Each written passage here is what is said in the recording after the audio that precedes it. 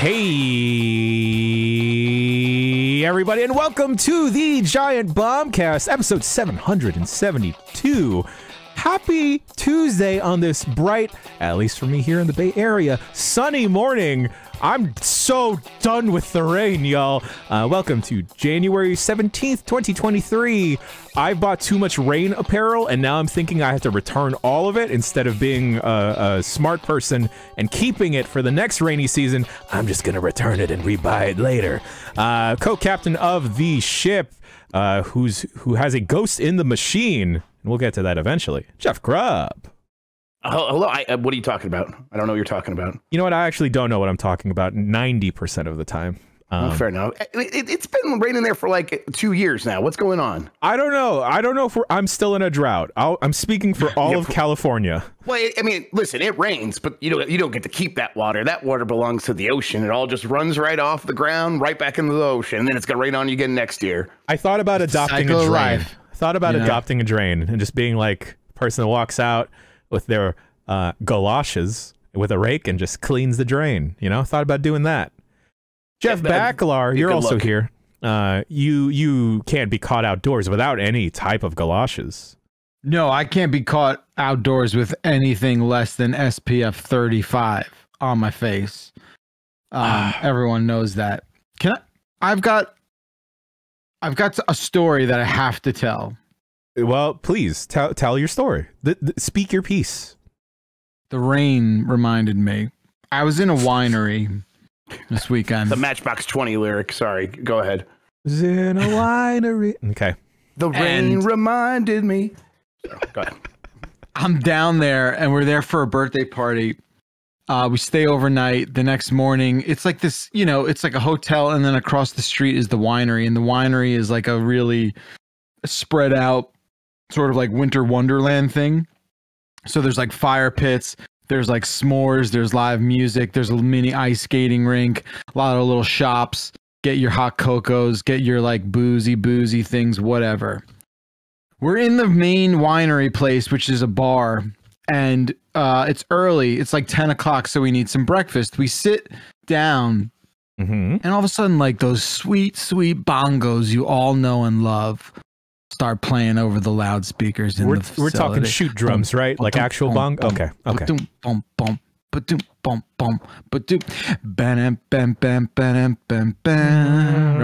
Yes, sir. Okay, yeah.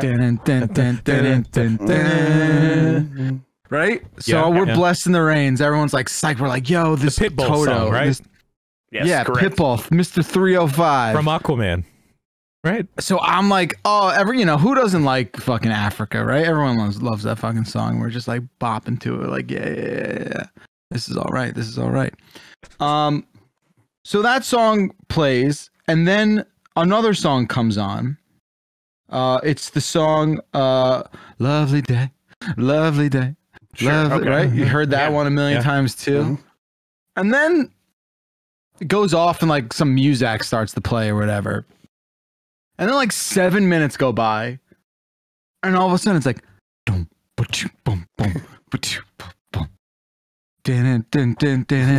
we're so like I'm very sensitive to that sort of stuff. So I started looking around, and I'm just like, very sensitive to Africa, not the continent, just the band. Yeah, no, Toto's the band. Africa's the song. Well, that's peculiar. They're playing Africa again. Everyone else at the table noticed that. They're like, oh yeah, it turns out they are. Sure. 25 minutes later, the song is played 7 times. You think that's the only CD they had at the winery?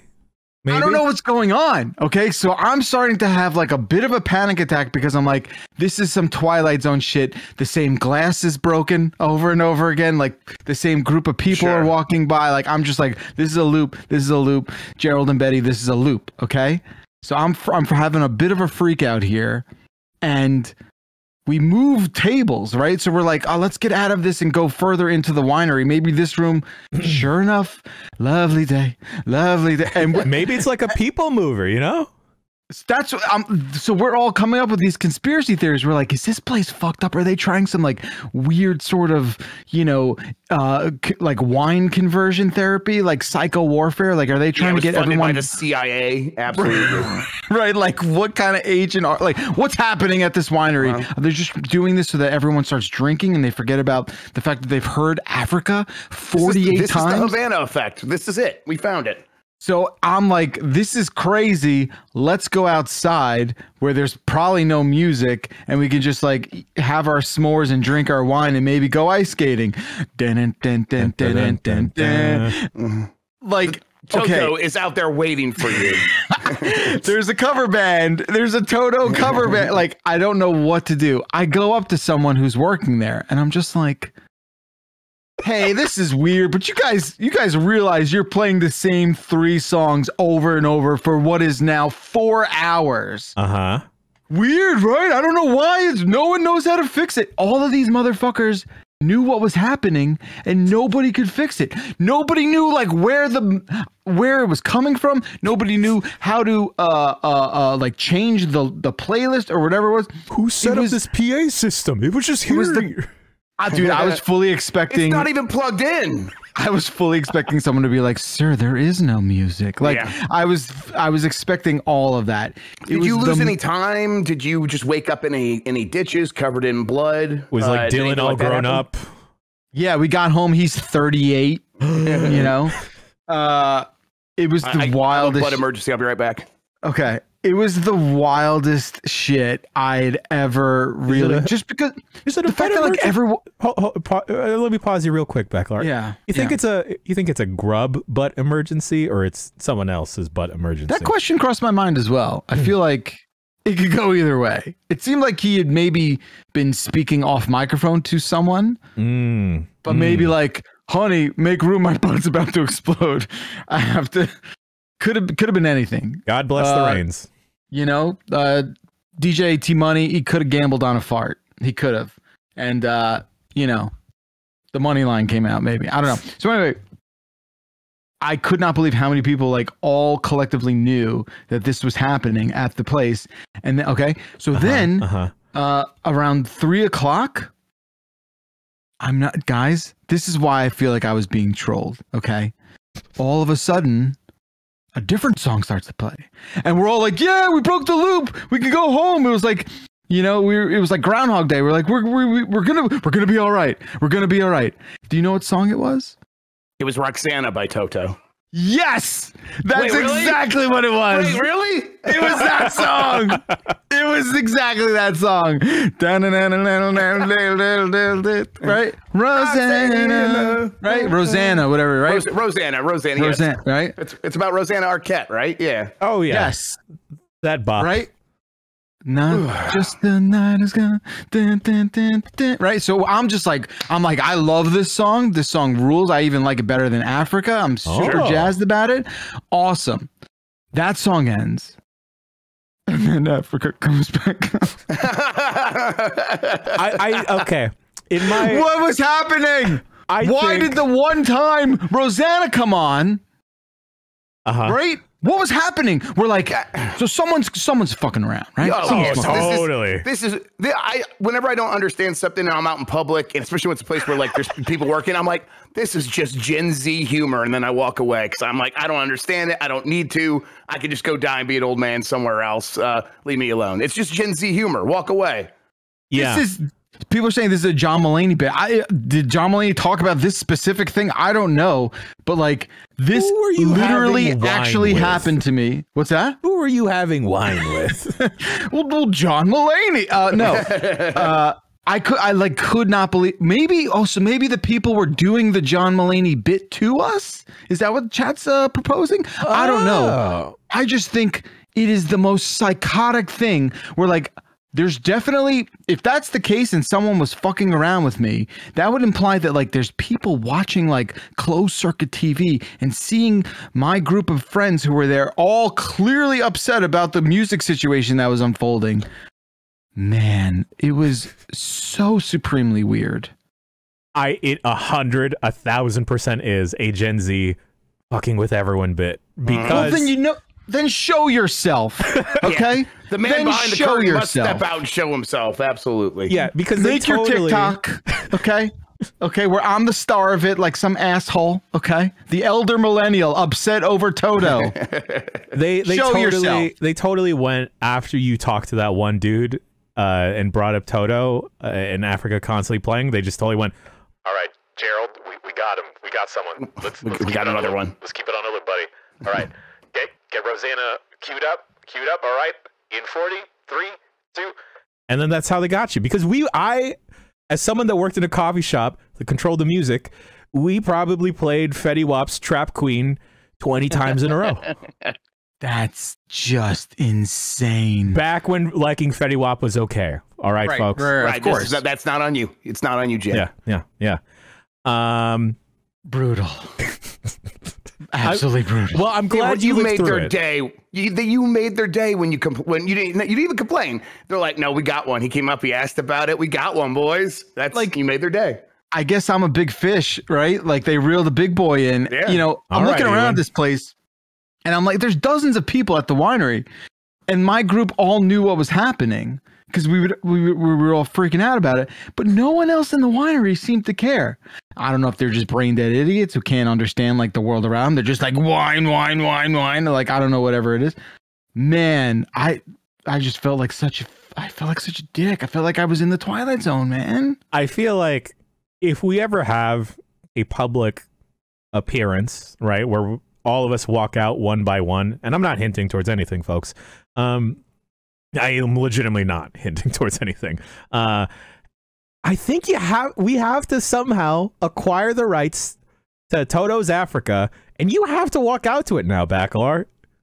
What are the rules around cover songs? Because I don't know. I always wonder that. yeah, because like I think you can do it, but like you have to like if you play it on the radio, you still have to pay some money to the original person. I don't know. It's just There's like if I talk mess about someone and start saying allegedly, it's fine, right? yeah, I think that's how it works. Okay. This is allegedly a cover.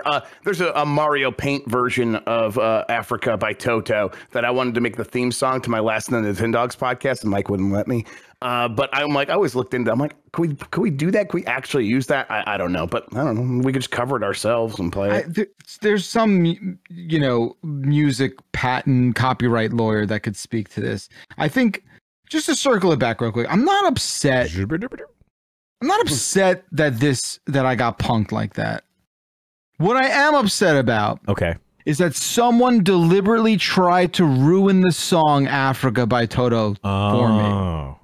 Someone was like, you know what? I'm going to murder this song in front of these people's faces and see if they can still stand it and walk out of here still appreciating that song. They just want you to walk out thinking, because this is part of the Gen Z humor. It's like the joke lingers on. Like they just want to see if they can get you in trouble by having you say the words, I hate Africa, and just see what happens. Because they're like, oh, you can walk out of this restaurant. Yeah. Oh, I hate Africa. And like you bump in and it's real Long embarrassing. con. Yes, Yeah. exactly. The Larry David Curb Your Enthusiasm song plays. Yeah, exactly. I'm happy to report I still love Africa. And I still love Toto. Shoo. Oh man, this is going to be a very awkward bombcast to get through if you didn't say that. Yeah. Shoo. All right. Well, my quick story. Grub, do you have a story you want to share with the folks at home? I just have a quick little titty bitty. I want to hear your story. Ooh, don't like how I said that word. Titty bitty? As long as it's quick. I mean, it's fine. I was going to let it go, Jan. You were the one who circled back. I think we were going to get away with it, and then you called attention to it. I'm the one that is like laying down the cable, and like I see that there's like a knot there. I'm like, oh, I don't have to bring it up, and then I'll come back and bring it up. 3-day weekends, y'all. We just celebrated a 3-day weekend here in the United States. Shouts out to MLK Day. Definitely go out of your way to learn about critical race theory, folks at home. I don't fucking care if you get at me for telling folks to learn critical race theory, but you should do it. Anyway, I have a problem with 3-day weekends. Can any of you gentlemen guess what my problem is? Yeah, I mean, is it as simple as like today feels like Monday, but it's not? Exactly that. Oh, it should be the 3-day weekend should kick off on a Friday. I'm with you there. I like that. I feel all out of whack. It's not that like I feel like we don't we absolutely need to have our planning meeting on Monday, but then it just throws off my whole thing for the rest of the week. And I need to get the Monday gunk off of me, you know? Yeah. Same. Yeah. You raise an interesting point. I mean, I wonder if that's ever been discussed in a more serious way, where like, you know, the powers that be were just like, you know what, we did kind of fuck up making Monday the day to have off. Like maybe we can just reverse engineer all these holidays that we've established, because MLK Day is only like 40 years old. It's not even that old. Yeah, we can make some adjustments. We'll just put out some patch notes.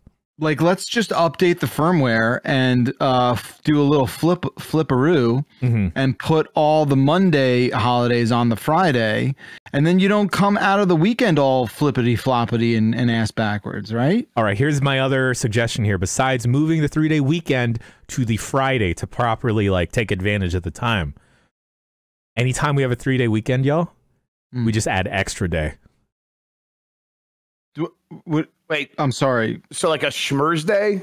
Yes, exactly. We have like a little grace period between Saturday and Sunday, which we just deem extra day for any time we have a 3-day weekend. We just get an extra weekend day. So are you implying that we somehow like add more days to the year then? We just won't count it officially. Okay, I was on board with the whole Monday to Friday thing. I think that makes a lot of lucid sense. Adding extra days to the calendar year, thus throwing the Earth into some sort of tailspin doomsday situation. No, I can't support you there, buddy. I've seen lots of episodes of Tailspin. They eventually figure it out by the end. If a bear can fly a plane, we can all have a handshake deal about having extra day. Yes. At that point in the speech, someone's like, "Who let this man in here? Please escort him out, security." This is my main platform for when I run for mayor. Could we take the days? See, it's the problem, because then like, where do you take the days from if you want to keep the calendar in sync? Well, if you want to upcycle, yeah, I'm like, what if we just keep making February shorter? What if let's see how short we can make February. Like it's already. What, 28 days? That's not even a real month. So we just sprinkle all those days out throughout the rest of the year and into the weekends, and that's how it works. Okay, I think that's cool. What a pathetic little month, right? Yeah, can't hang. It can't hang. It's embarrassing. Exactly. I'm embarrassed for February. I walk into all my stores with seasonal displays, and they're already prepping for Valentine's Day. How am I supposed to celebrate all the other January holidays? Like. Okay, I don't have an extensive list, but it was my aunt's. It was my aunt's birthday yesterday. How come Target doesn't want to have a display for that? Well, February's President's Day. Okay, so we don't have any other January ones. I'm just saying. See, to further either fix the confusion or get rid of the confusion, I just say we just have the extra day. We don't need to adjust the calendars. We just have extra day. It just happens. And then, we all take a group nap, a group siesta. We just don't do anything. We just don't go anywhere. Just like, man, all right, pause. As your campaign advisor, okay, I gotta say, maybe you lead with the Friday to Monday thing and not talk about erasing other days of the year. Okay. Is it erasing other days, or is it adding days that don't count? See, I was raised on whose lines anyway. Tomato. I've been told the points don't matter, and I guess neither do these days. What does "don't count" mean, Jan? Because literally days are things you count. That's all they are. How do we not count them? Yeah. Look. Games. Just like we're playing games with the concept of time and reality here on the Giant Bombcast. We also play video games, it turns out. Got that eject button ready for you whenever you need it. It's great now. I don't have to double click a thing on VLC anymore and worry about the sync going off. It's fine. Now I could just see games. They're happening again. Yeah. Right there in the Goxler. This is maybe Dan and I should run for mayor and vice mayor together on like the oddest platform, and I think we would win. I'm dead set. People don't realize there are vice mayors. Like, you know, Yeah. vice mayor is a very real thing. I got like a little scared that you were about to say people don't know Dan Reichert's already the mayor of his town, and it's just like, oh man, I couldn't handle that. I couldn't handle that. We could easily just like we could easily like Nathan Fielder that into existence. Oh, it's not like really not even a question. If we wanted to, it would happen, and we could film it and make a documentary, and that could win a daytime Emmy. Oh man, that's all I ever want. What's stopping us? Like maybe. I think mostly Dan not wanting to be a mayor. No, I think he wants to be. He locks you. You're locked into that job for a while, right? Like, are you though?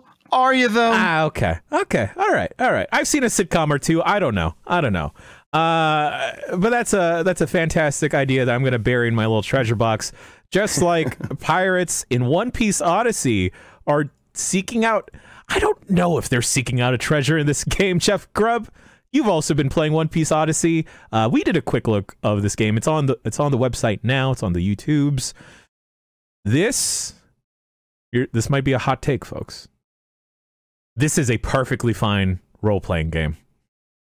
Yeah, I like talked to Tam a little bit about it after we did Game Us Mornings last week, and because I was like, I know he's watched a lot of One Piece in his life. I think he's read a lot of it too. Oh, and so I'm like, okay, I want to see it. And he's like, I love it. It's exactly what he needed. And I'm like, okay, this game is it's like a decent Dragon Quest wrapped up in One Piece stuff, and for a One Piece fan, that's gonna like go a very long way. It sounds like it's not quite doing that for you, but like it's not offensive. No, that's kind of what it's been like for me. Although I'm after seeing the quick look and trying it, I bounced off pretty quick, Jan. I'm like, I know what this is, and I know that if I really wanted one of these, I should just actually go play Dragon Quest X instead. Yes. If you were a fan of One Piece, 11. 11, yes, 11. I think it tends the MMO, I think. It's 11. It's 11. It's yes, 11. 11's It's 11. And then, 10's the MMO. Yeah, okay.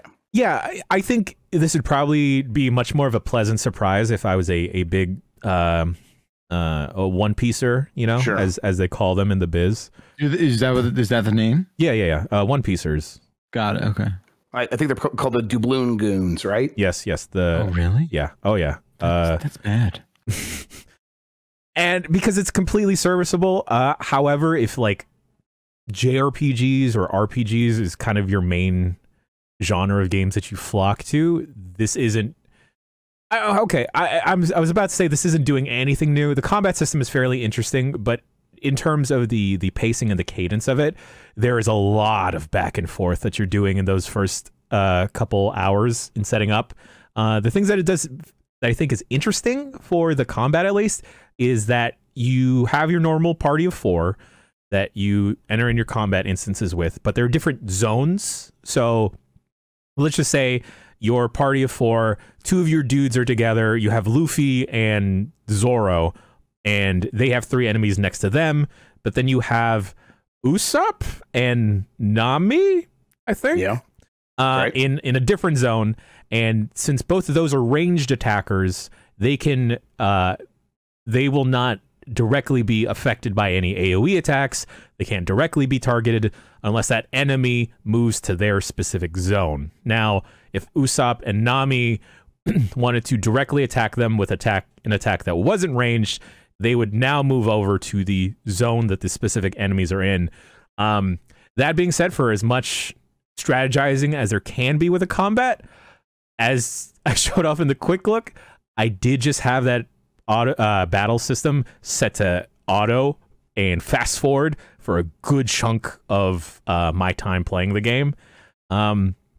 This game's all about cubes, and I think that's my favorite part about it, is that they're just like, they're not even shying away of like, yo, these cubes, some of these cubes are little, some of these cubes are big. These big ones, they got your memories in them, but it's just like a PS2 memory card, but it's different though. So we're gonna relive this scene or this story arc from the anime, but it'll be different. And I just think it's interesting that my knowledge of One Piece is pretty much Monkey D. Luffy is a stretchy boy, right? Little stretchy boy. And then One Piece is the name of the treasure, and it's on the Grand Line. And I know this only because of the English dub anime's theme song. But no point in my time with this crew of pirates did they seem interested in getting a treasure. So are the cubes not treasure? The cubes are their memories.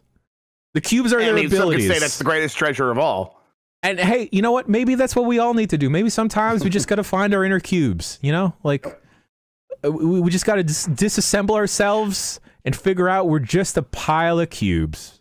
Yeah, it's cubes all the way down. Yep. That's all we are. Yeah, I believe that's string theory. They're replacing it with cube theory, I think. Yes, exactly. I'm also parlaying this to tell everyone that I'm going to start my lecture in quantum dynamics. Yeah, we're going to publish this in a journal, American Scientific Medicine Journal. It's not too late to get your ad code for the spring semester. We will do this simultaneously while getting him elected mayor. It's going to be a big year. Oh, yeah. I've moved on from my goal of winning an Emmy, and now I just want to write a journal that gets put into a scientific place. A journal, that's what they call them. Right? In science, it's what they call them. Science. If you're a fan of One Piece and you don't, perhaps you want to relive some of these significant story arcs, definitely check it out. It is a full price title, so if you are at all curious about it, I'd perhaps wait, because it isn't doing anything drastically new. Good chunk of it though is voice acted from the Japanese cast, so if you just want to hear those hooligans riff about cubes and finding cubes and this buff man with long hair that shoots spirit guns, then hey, by all means, check it out. I have a question about this kind of game. Yes. Throughout your lives playing video games, Jan, Jeff, have you ever found yourself like entering into a property because a video game came out and came into your life rather than going through the anime or the movie or the show first? I'm trying to like think of example. I probably did learn about Dragon Ball Z, for example, through fan like envelope art that would get sent into magazines. Oh, and I'm like, what is this? Why does every month there's like 3 of these guys with the spiky hair? And then so when Dragon Ball Z would come on TV, I'm like, or when it finally came on Cartoon Network, I watched it because I recognized it. But I don't know if I've ever played like a game first and that was like an entryway into this. How about you guys? Maybe it got me back into a property that I'd lapsed off of. Yeah. For instance, I definitely purposely took a long pause from playing League of Legends, but after checking out Arcane, I like dipped back in for a second and realized that it was a poopy puddle that I need to steer clear of. But like definitely like Dragon Ball, like after Fighters came out, I know folks in the chat are citing it, but I definitely dipped back into Dragon Ball and got into Super in a major way because of Fighter Z or Fighters being huge. I think a lot of people point out like Cyberpunk, like almost the vast majority of people played the Cyberpunk video game before ever playing the Cyberpunk tabletop game.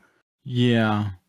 I don't think there's anything that like, let's hear it, Jan. Sports games, actually. Yeah, definitely. That's definitely the right. Yeah, but there's not like canon sports. Yeah, but like, is that count? I didn't realize that was part of like an acceptable answer.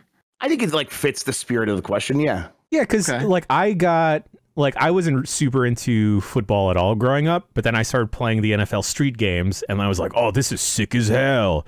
And then I got into NFL for a little bit and lapsed off of it. And you know, I've seen the homies go and pick up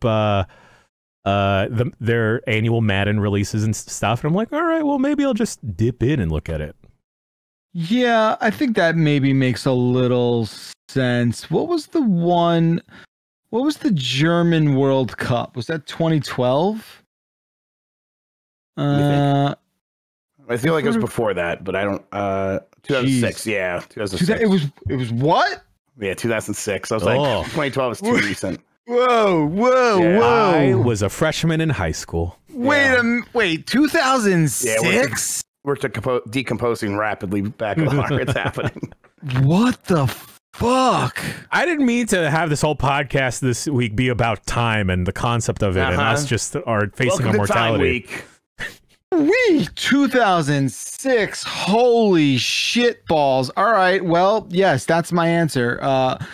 FIFA World Cup Germany 2006 was like a video game that I played an unhealthy amount of, and it got me so jazzed for the actual tournament, and that was like the popping off point for me in soccer. Yeah, International Superstar Soccer 64 was the same thing for me right before the one before Germany, whatever that was. I can't remember now. No one knows. No one. Yeah, it'd be impossible to remember. But then the other one was another sports one. I just had it there. Golf. Tiger Woods golf. That's a good shout. I think golf was fine to watch. It would be on the TV in the background after playing enough Tiger Woods games. Yeah. I find myself actively sitting down knowing when the Masters is going to start, for example. And I'm like, okay, I'm going to watch it on Thursday, not just Sunday. So see that green jacket. Yeah. Yeah. I want to see who's going to win the green jacket. It's more entertaining. Video games have got to be a major gateway into sports because like learning the rules is like the biggest obstacle, and video games can teach you that. That's why they so exist, fast. right? Yes, like it's like half the reason they exist. Yeah. Yep. Totally. Speaking about sports, Jeff Bakalar, you've been checking out a specific car sport, Rocket League Knockout. Yeah. So I had no idea about this. Dylan was playing Rocket League, and he's like, "Yo, you got to play me in Rocket League Knockout." I'm like, "What are you talking about?" And there's a whole other mode in Rocket League that is basically Super Smash. It's like Super Smash Rocket League. You're all on this like platform, and you have like melee moves, and the object is to basically like toss cars off a platform. And there's like an incredible. Is it fun? So I thought it was fun. Little man was obsessed with it.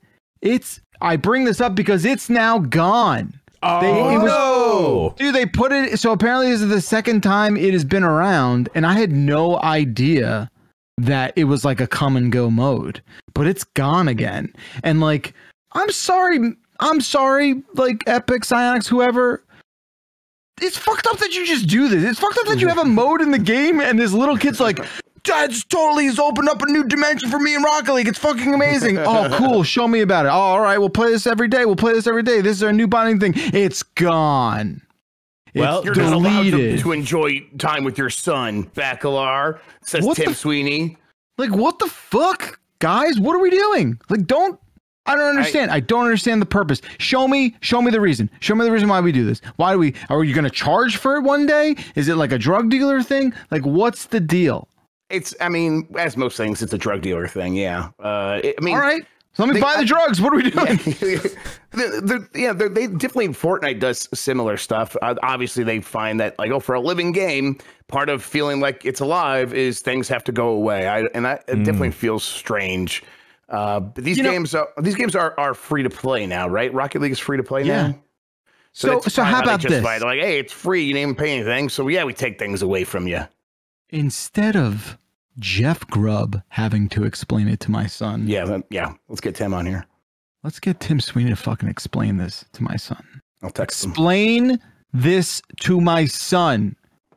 I'm not going to do it. It's not my responsibility. Well, he's like, listen, if you wanted to keep it around, you should have helped us defeat Apple in that court case. # free Fortnite. Did you do your part in the Fortnite wars? Yeah. Well, you clearly did because we lost that case. So this is your fault, little man. This is unacceptable. It's unacceptable is what it is. I can't I don't know. Maybe I've just been out of that loop a little bit. I didn't realize game modes are being actively removed all the time. They do that with stuff like COD all the time, right? Like I don't know why but COD's for adults. You could do that. You can't do it for kids. You can't be like, yo, your character's not on the show anymore. He's a fucking he's an intangible character that needs to be paid for with DLC money, and you have to subscribe to this character in this cartoon that you love. Like, get fucked. Are you kidding me? What are we doing? Bakalar, when's the last time you had public voice on in Call of Duty? Oh, I don't even, not even this generation, dude. Let me tell you something about the age range of people who are playing Call of Duty. That is also for kids. As far as I'm aware, it's probably a minimum of 8 years old from what I can gather. Sure. Yeah, fair. Just because I just know what my kids' friends are playing and they're not playing COD. Oh, no, definitely not. They're playing, way worse shit. They're playing the COD where you shoot babies in Roblox or something. Like, yeah. Yeah. They're playing that new fun Roblox mini game, Toss the Baby. Yeah. Ooh, fun. Yeah. I don't know. I guess like it gets people going back to the game of like, hey, that mode we really like is back. Let's go check the game out again. Yeah, it's got to be something like that. It doesn't really help with player retention, right? Like, and the spirit of that is so unhealthy. I just don't understand the sense. Like, show me the monetary sense, even if you have to do it that way, because then I understand your like brain broken capitalist sort of agenda. Like, what's the deal? The dark patterns. Yeah, like don't like take Rocket League Knockout out of dark patterns. Just do me that. Surgically remove it. And I'll be a happy person. I feel so bad. And this kid, this poor bastard, comes home every day, goes, maybe it's back now. I'm like, yeah, it's probably not. He keeps checking. He keeps checking to see if his puppy's gonna come home. Guess what? It's not. Knockout wants to go live with grandma and grandpa up on the farm. That's it. Your puppy's being denied entry back into your life. Well, maybe he'll eventually forget about Rocket League Knockout. Just like Jeff Grubb, you and I'm going to throw myself into this. We keep forgetting that Fire Emblem is coming out this week. Yes. This week. Like Friday, right? It comes out the 20th, yeah. Friday? Oh boy. I can't handle that. I don't I've an embargo is up, so you know there are impressions coming out across the board. Turns out there's a lot of these Fire Emblem games, you know? I don't know if y'all know that. Yes, there are. Yeah, there's a lot, and they have been pumping them out for generations. And I don't know, but I'm really into Fire Emblem games, or like I have been since the 3DS Awakening game. And yet somehow this keeps slipping out of my mind, and I'm excited about it when I do remember it, but it's not like, oh well, I'm going to be playing that in a couple days. That's great. And so no, I woke up today, I wasn't thinking about it. Someone mentioned, oh, and when that game comes out on Friday, and I'm like, that can't be right. Nope, it's right.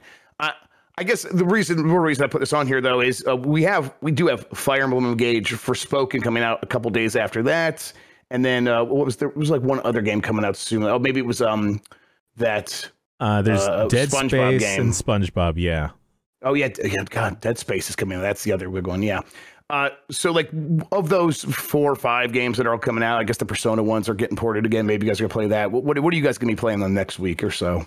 Oh man, I really liked Three Houses, and then to an extent, I also liked Three Hopes in a weird way that I was scared I'd get really into Musos.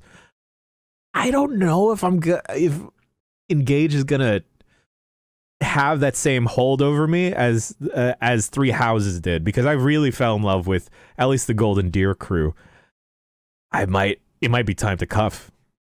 You think it's time to cuff? I think as SZA sings and is all over TikTok, it's cuffing season.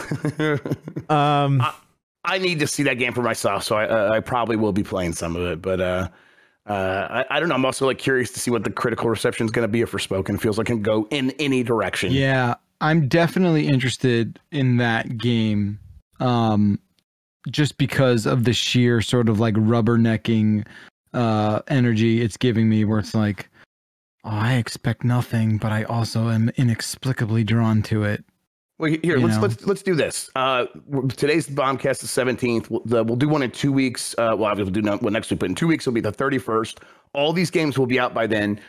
You guys want to like try to guess what the Metacritic's going to be for each of them? Ooh, I do like playing that game. Okay. All right, so I'm putting chat in charge of actually tracking this. But okay, so let's see. Let's start with Fire Emblem Engage. What do you guys think the Metacritic is going to be? I can't speak to that intelligently.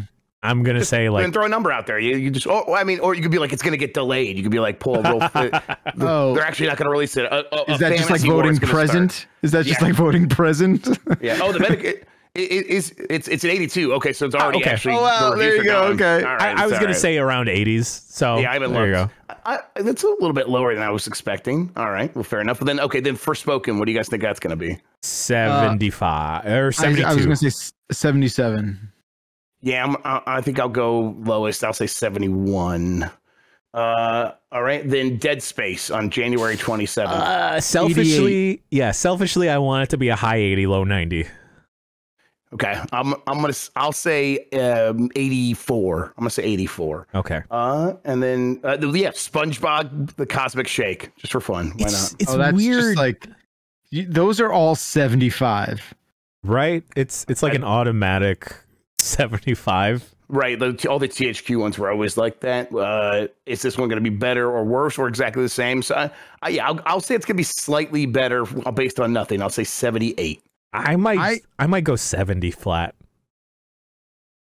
All right, 70 flat. All right, there we go. When's that come out again? January 31st. So we'll probably know that morning. I gotta get, honestly, I'll tell you, little homie could probably review that game better than I can.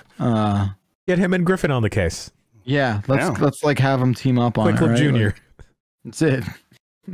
Scout will produce the show. It'll be fun. Someone make that Nick Jr. Copycat logo. I love that. I like that a lot. Oh man, Grub, you got two of them there. They you can. Mm-hmm.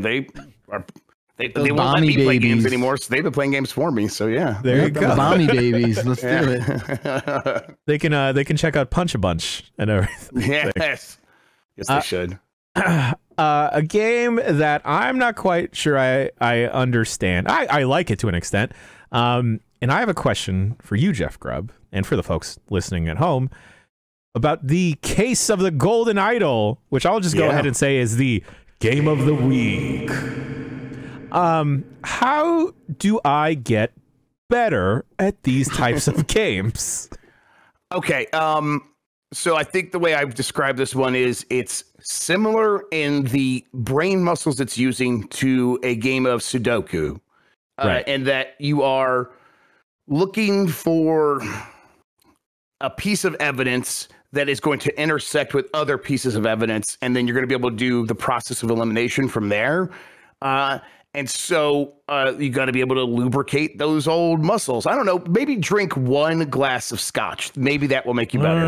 Okay. Maybe have like a corncob pipe or something. Yeah. Have a houndstooth hat. All right. Exactly. I think, yes, just like be actively slightly self-medicating the entire time you're playing, like any good detective character in a book. And I think that'll really help. I don't know. This game really gets me though, because I will sit there and obsess like, no, I know this game's going to put the answer in there. There's no reason I should be guessing here, just like Sudoku. I should be able to like determine every single answer. And when you finally stare at it long enough and things do click into place, it's so satisfying. And each stage, and I guess for people who don't remember when we talked about this before, this is the game where it is mostly static scenes that you're looking at. Mm-hmm. And those static scenes will have you might see the dead body and he's got a head wound, and you look out the window and there's a boat floating in a river, and in between, every once in a while, a horse will run by the window, and the guy's wearing a certain kind of clothes, and his other clothes are like dirty, and they're sitting in the pile, and then you can find his calendar, and he's like, oh, this is what I do. I put on these clothes at this time of day, and then I go for a ride.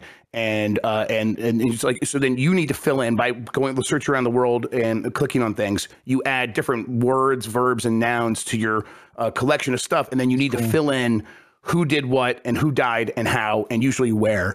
So like by looking out the window and seeing that there's a boat floating in the river, you can look at the map that's in the room and see, oh, well, there's only one part of this town that has water by it. So obviously that's what we're looking at. And so that's where the death must have occurred, because he was probably riding his horse and he fell off. And it's like, it's really fun to piece that stuff together. Yeah. And it's also like nice to like that they are static scenes, because it's not like you need to get really good at searching a 3D environment. No, these are 2D paintings that, vignettes, and you're going to be able to collect everything really quickly. So now it just comes down to the game is played inside your head, where you need to push these different things up against one another, be like, okay, consider this, consider that, and what is not just more likely, but no, what is possible based on all the other things I know, and that coming to the solution based on that feels just incredible. Bakalar, go ahead, please. No, I was just gonna say, like, I really wish I knew about this game before I watched The Glass Onion, because that's a bad movie. And, you don't like Glass Onion? I love it. Did you like Knives Out? I love Knives Out. Yeah, I don't think it's as good as Knives Out, but I like Glass Onion. Yeah, I just thought The Glass Onion, like, that movie was so needlessly weird and dumb. Like, the setup was so bizarre, and the payoff was just the the most whelming thing I've ever seen. That movie's not good. I could see you feeling that way specifically because you're watching things, and I bet most of them you're like, "Oh, these people are dumb," and that's the whole like, thing. I understand the purpose of making that movie dumb, right? But that movie was dumber than what it wanted to be.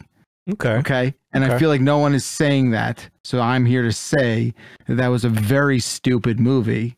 And it just seems like a lot of people wanted to take a vacation and have a little time filming a movie. And I appreciate that. You're rich and famous, you're a celebrity. You want to go away with your friends and go out and make a movie for 4 months on an island. That seems like fun. But wow, was that not very good. I thought the first film is excellent. Sure. I thought this one was a supreme letdown in such a big way. But yeah, Golden Idol might be what you're looking for then, because it's there are definitely dumb people in there, but there's also like this sort of, I don't want to like spoil anything, but there's this other element in each scene that connects everything together. And that stuff is like, oh, people are getting their comeuppance, and people that are doing something in one scene, you might meet them in another scene, and you see how the actions that they take come back to haunt them. It's pretty cool stuff. I don't know. How are you finding it, Jan? Are you and what scene are you on? Are you like, where are you at in the game? I feel like I'm near the tail end of the first chapter. And in that specific case you brought up with the gentleman and the head wound and the horse, I saw the puzzle pieces in front of me, and then I understood like like how in detective shows, like stuff is just highlighted and then like the word jumble floating in front of you, and you're piecing everything together. And I felt like a genius. And then I got to the next case. I'm like, oh no, there's more things to look at. Oh, this is hard. Well, that guy looks mean. It's his fault. Okay, it's not his fault. Okay. All right. But it's neat. I think I just don't have a lot of experience with like this type of game. Like I really enjoyed the Phoenix Wright series. That being said, I was also really bad at that. The Curse of Oberdin, I found to be too overwhelming for me because of having to navigate that 3D space. Yeah, this is Curse the Oberdin without that stuff and without having to be like, oh, I got to find a specific thing. Yeah. You're gonna, for the most part, you're gonna be able to find everything, but it's a very similar concept. Yeah. It definitely feels much more palatable for someone that is relatively new to whatever genre this is supposed to be. And it's got to be just a detective game, right? Is it a point and click? I don't. Yeah. I mean, it's point and click for sure, but it's like also it's a point and click detective mystery game. There's more and more of these now. Oberdin, a handful of others, and so and I've loved all of them so far. So I'm very glad that this is a genre that is growing. I do enjoy that games are getting me to read more, because God knows I'm not reading enough. I mean, that's a good way to get it. Reading's fundamental, absolutely. Even the fun's right and fundamental. This is not like a big text-heavy game though, but there is stuff to read, and reading it and comprehending what it's saying usually is important, because you need to. Every line is specifically chosen to be readable for a reason, and it's going to give you a bit of information that you need. Right. And so you got to be able to think about it and compare and contrast to other things you've read within the level, so that you can actually come out with and deduce something that's actually going to be useful for you. Yeah, I kind of wish that this game came out in a different part of the year, because this was definitely buried underneath like the Game of the Year pile. I think this might have ranked on my list, perhaps, like even just based off of being on chapter 1 and not being super attuned to how to play the game properly, or I guess how to deduce better. But hey, I'll work on it. I'm really enjoying it. Is this on Game Pass? I forget. I don't know. It's definitely playable with a controller, so I think it's on consoles, I think, but it's I've been playing it on my Steam Deck, and it works pretty good there. Although you'll have to read some of the smaller text on your screen and stuff that you might need to zoom in sometimes. I guess I haven't needed to, but I'm not. I'm nearsighted, so it's been fine for me. But it's also, you pop it on the PC. It's the tiniest little game. It's very easy to run, and I honestly, I have it going right now. I'm just kind of like looking at it every once in a while, just thinking about some mysteries and stuff. So, yeah, it's a cool. It feels like one of those games. Like, oh yeah, this is the one that when I was a kid, I would have been like, oh, well, I don't even understand what this is, and now it's like all I ever want from a game. I just love the idea that you just have multiple mystery games queued up on different screens, just contemplating of like, I'm gonna solve this mystery. What I should put what the specific mystery is? Who knows? That's the move, you know. Like that's you keep it up in the background. That's the equivalent of like not maybe sleeping on it, but just sort of like letting your brain walk around the block. You know, yeah. And have more that moment. more recently, I've been trying to remember things in the moment, and I can't. And then as soon as I stop forgetting about it, or as soon as I start like leave it into the side, and I'll go do something else, it'll occur to me, and I'm like, man, what is that all about? Mostly just shit brain, but yeah. But Thanks. other shit than brain. that, what is that about? Speaking about poop brain, I've been having this thing lately where I feel like I'm speaking very, very slowly, and that I have a lot of pauses, extended pauses during the podcast that I get a little self-conscious of, and then I'll go listen back to it as I edit, and I'm like, oh no, none of that is existent. That's weird. What a weird brain thing. Yeah. Yeah, that one I can't explain for you, bud. I don't know what that is. I'm thinking about how to pronounce clipboard properly, to the ethics of adding extra day, and you know, maybe I just need an extra day to ruminate on The Last of Us, the TV show. Gentlemen, have either of you watched The Last of Us TV show? Episode 1 is now out. All right. But my dummy COD buddies have. Okay. So if you want to get like the dummy COD buddy review, please. of The Last of Us. Well, I mean, it's 3-day weekend. I was gonna say, didn't this just air last night? When did you have time to? When were you playing COD? But no, you guys played last night. I'm assuming. Okay, what'd they say? Yeah. So you would know if it was extra day, Grub. So here's the thing, right? Like easy to remember extra day. It's right if this was an extra day. So just the put like personal points of view out there in the open as a disclaimer. I have no desire to see this show. Okay. I have no desire to see this show because it's just too much. I know the story. I don't want to see. I'm pretty sure I got a good idea what happens in that first episode. I don't want to see that.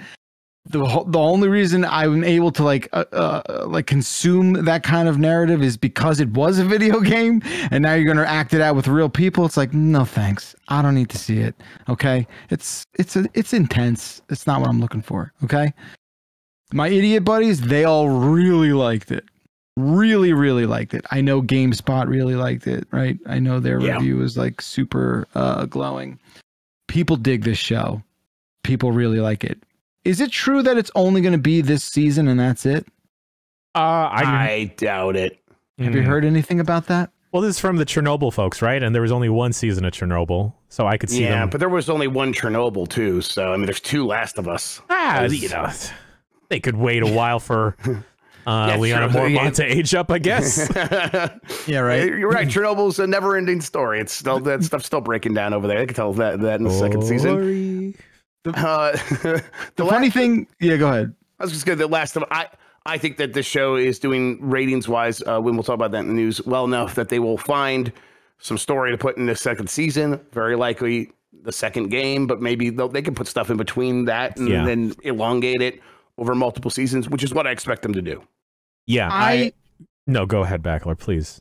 I'm fully happy with this show doing well. I don't want to see this show do poorly. Someone's like inferring that in the chat. No, I like, obviously that's great. And I also am very excited with the way like Neil Druckmann was talking about environmental storytelling and that sort of stuff. Like, I think that's super cool because, you know, as people who've played both games, you kind of probably seen a lot of the beats of this show already because all the story is played out in cutscenes. You literally put the controller down and you're like, all right, you're going to watch it now. Okay. Go ahead. Grub, going back to the point you made when we were talking about One Piece, I bet that this has definitely inspired so many people to check out the actual game, especially with part 1 being exactly re-released. And good news for you, in stores now, The Last of Us 1 remake is available for you to purchase at full $70. Yes, that's the reason I know this is because I got 2 separate text messages over the weekend. I'm sorry, not over the weekend, Monday morning. People who were checking out Last of Us 2, because I feel like there's a lot of people who played the first one and never played the second one. And I got photographs of people's screens where apparently there's a pull quote of mine in the trailer for the second Last of Us. And these people who they're like birthday people who you don't talk to ever. And just like, that's what we call them. Right. Birthday text people. And I got that sent to me a couple times yesterday, which I thought was funny. But yes, it is without a doubt resulted in people purchasing those games. It's the whole strategy. I mean, exactly. it's that they've been, they saw what happened with Witcher, and they saw what they started this since then, but they saw what happened with Cyberpunk and League of Legends with Arcane and whatever that, I think that's what that show's called. They know it works, and they're going to, that's why Sony's making so many TV shows and movies based on their video games. And I'd also like to just put out like a letter to the public, a little PSA. No more talking about, is The Last of Us the best adaptation? Like, just stop. We're done. We can do it now. We figured it out. It's called, like, people grew up. They realized they should give the same amount of attention to these properties as they should. Get the right people involved. The conversation's over. There's no more, is this a good video game adaptation turned into a TV show or movie? Shut the fuck up. The conversation's over. We're done having it because it doesn't matter anymore. It's an irrelevant talking point. It's a shitty writing prompt. You say Stop doing it. You say that, Bakalar, but as soon as a video game adaptation comes out and it's poorly received, those same arguments are going to spin right back up of like, video games shouldn't be turned into shows or movies. It's just such a brain dead perspective because it's like 90% of shit that comes out should not have been done. Surely you're going to catch some of those video game adaptations with that wide net. So enough already. Okay.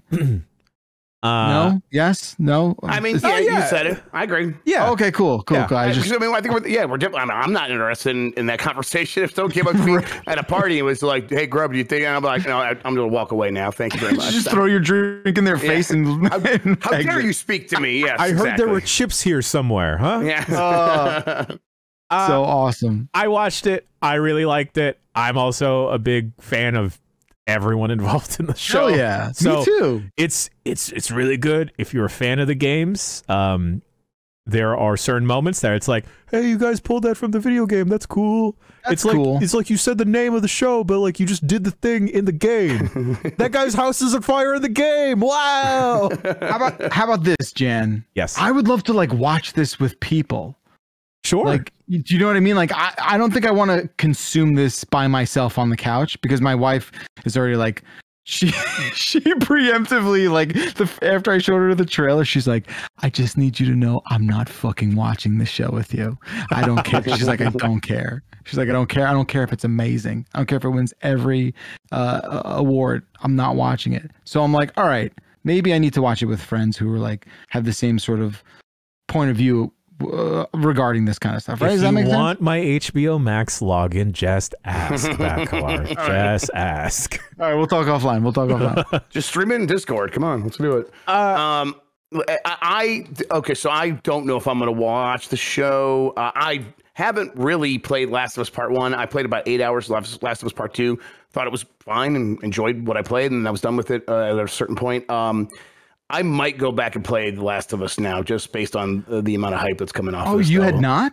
I've not. Yeah, I just never. It's never been my kind of game. But yeah, I might give it a shot now. It's like, yeah, it'd be cool to like have that perspective now at this point after everyone's coming to it. And sure. And yeah, so I don't know. Might look into that.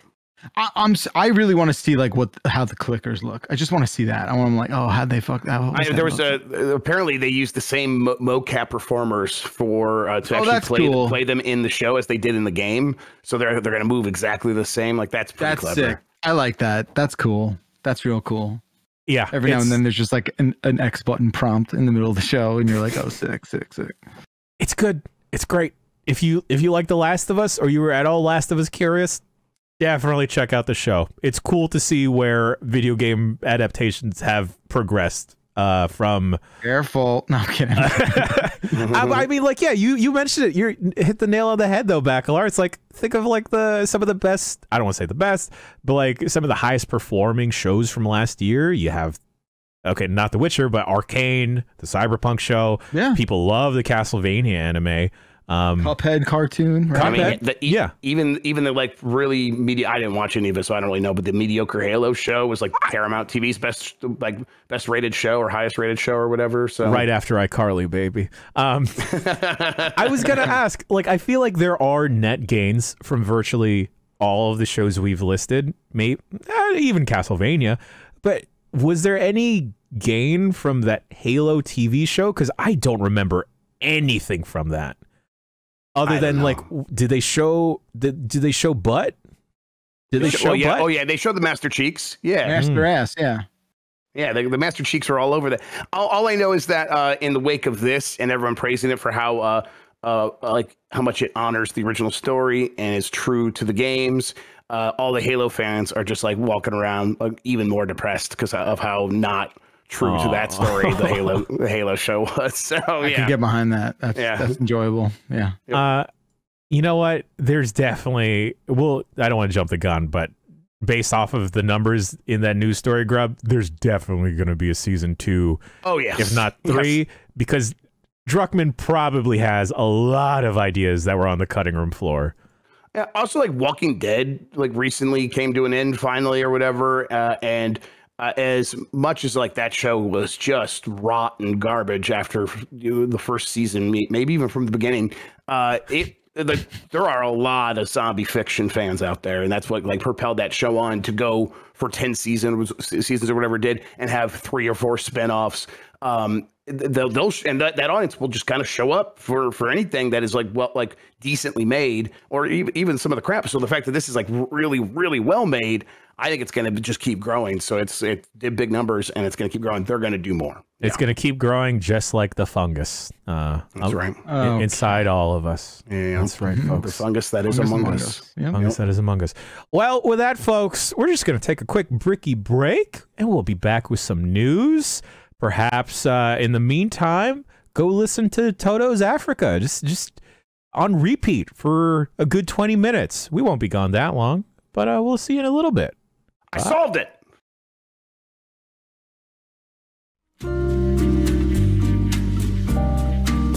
This show is sponsored by Betterhelp. When you're feeling your best, you can get a lot of great stuff going. But due to unforeseen circumstances and life, sometimes we don't feel our very best. And it can take a while to get back to feeling like our best selves. But working with a therapist can help you feel your very best, or at least get you right back on track. Y'all, there is no problem with seeking help and going to therapy. It honestly does help. It's helped me really contextualize a lot of stuff, and it's pretty nice just to dump whatever emotional baggage you've been holding on to. And I know that I feel a little bit of guilt when venting to friends, family, dogs, or whoever else. But don't feel that guilt with a therapist. Dump those emotions, y'all. If you've thought about trying therapy, try BetterHelp. You just got to fill out a brief questionnaire and you'll be matched with a licensed therapist. And if things don't work out with them, you can switch at any time if things don't work out. If you want to live a more empowered life, therapy can get you there. Visit betterhelp.com/bombcast today to get 10% off your first month. That's BetterHelp, HELP.com/bombcast. Now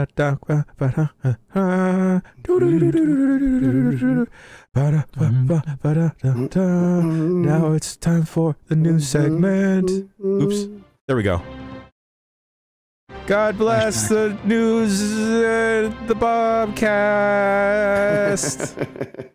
Jeff Grubb. With you. Yes. And with your spirit. I've brought news, and every story this week is just Africa by Toto. Here we go. 7 times in a row. Echoing tonight. No, sorry. The 2022 NPD Roundup got posted by the NPD group. There are some details here for December as well as for the whole year from Matt Piscatella over there at the NPD group. I figured I would just read some of his comments here. It helps illuminate exactly what happened. Let's start here with U.S. consumer spending on video game content, hardware, and accessories totaled $7.6 billion in December 2022, an increase of 2% when compared to a year ago. Video game hardware spending grew 16%, offsetting declines in both content and accessories. That was down 1% and down 2% respectively there. The December growth brought full year 2022 spending to $56.6 billion, 5% below 2021 levels. Gains in spending in hardware and subscription content were offset by declines across other areas of spending. Factors impacting 2022 spending included continued supply constraints of console hardware, a relatively light slate of new premium releases, and macroeconomic conditions. Now, I think we can also easily compare and contrast where we were at 2021 to 2022 in terms of people still sheltering at home throughout the entirety of 2021 for the most part, that changing in 2022. And yet only a 5% drop seems like pretty good compared to like where it could have been. That's still up pretty high compared to pre-pandemic numbers. So a lot of people got their consoles and have continued to play with them throughout 2022. Spending on video game content fell 1% in December when compared to a year ago to $5.5 billion. Growth in digital content spending on non-mobile platforms could not offset declines in mobile, subscription, and physical software spending. The December performance slightly improved full-year content spending, which ended the year down 7% versus a year ago to $47.5 billion. Growth in subscription content spending was exceeded by declines across all other segments. So more people going to subscriptions, and that seems to be the one bright spot at the very least. In terms of hardware, PlayStation 5 was the best-selling platform both in December and for the year in total, and that's in dollar sales. In terms of just raw units sold, the Switch was number one for December and for the year. That puts Xbox Series X and S in third for both those categories. As usual, though, all the consoles have sold pretty well throughout 2022. And they seem like they're going to, all of them are going to continue that momentum, except the Switch, which is like declining slowly year on year. Finally, that's kind of just begun happening this year, probably will continue happening next year as well. And then you can probably look forward to a new Switch after that. In terms of the best selling games of the year, you guys want to guess what number one was? I'm actually surprised that it was. I had already seen a little bit this chart. Yeah, so I was genuinely surprised that this was number one. Yeah, number one, Call of Duty Modern Warfare 2. That means number two, Elden Ring. Call of Duty Modern Warfare 2, I believe, probably just pulled that out at the because I'm trying to remember what November's numbers were. If it immediately went to number one, or if Elden Ring held on to number one for the previous 12 months. But either way, it's like, yeah, Call of Duty Modern Warfare 2, once again, coming out number one for the year. Elden Ring, number two, then Madden NFL 23 at number three, God of War Ragnarok, Lego Star Wars Skywalker Saga, Pokemon, FIFA, Pokemon Legends Arceus, Horizon 2 Forbidden West, and MLB The Show 22 rounding out the top 10. It goes up to number 20, like the top 20, but a lot of those games in the top 20 from 11 to 20, pretty familiar perennial hits, things like Minecraft and Super Smash Brothers Ultimate. It's fucking Vanguard. Like, I can't understand. I know it's the norm. Just can't understand it. I mean, you're saying Vanguard sales being it's number 12 for the top 20 of 2022. Is that what you're saying? It's pretty high? Yeah. I think it's actually pretty low for a previous year's Call of Duty. Oh, actually. Okay. Usually they would be I'm pretty sure most of the time they would be in the top 10. I think that's right. That's so, yeah, but still, like, that shows you an off-year Call of Duty still in the top 20, top 15.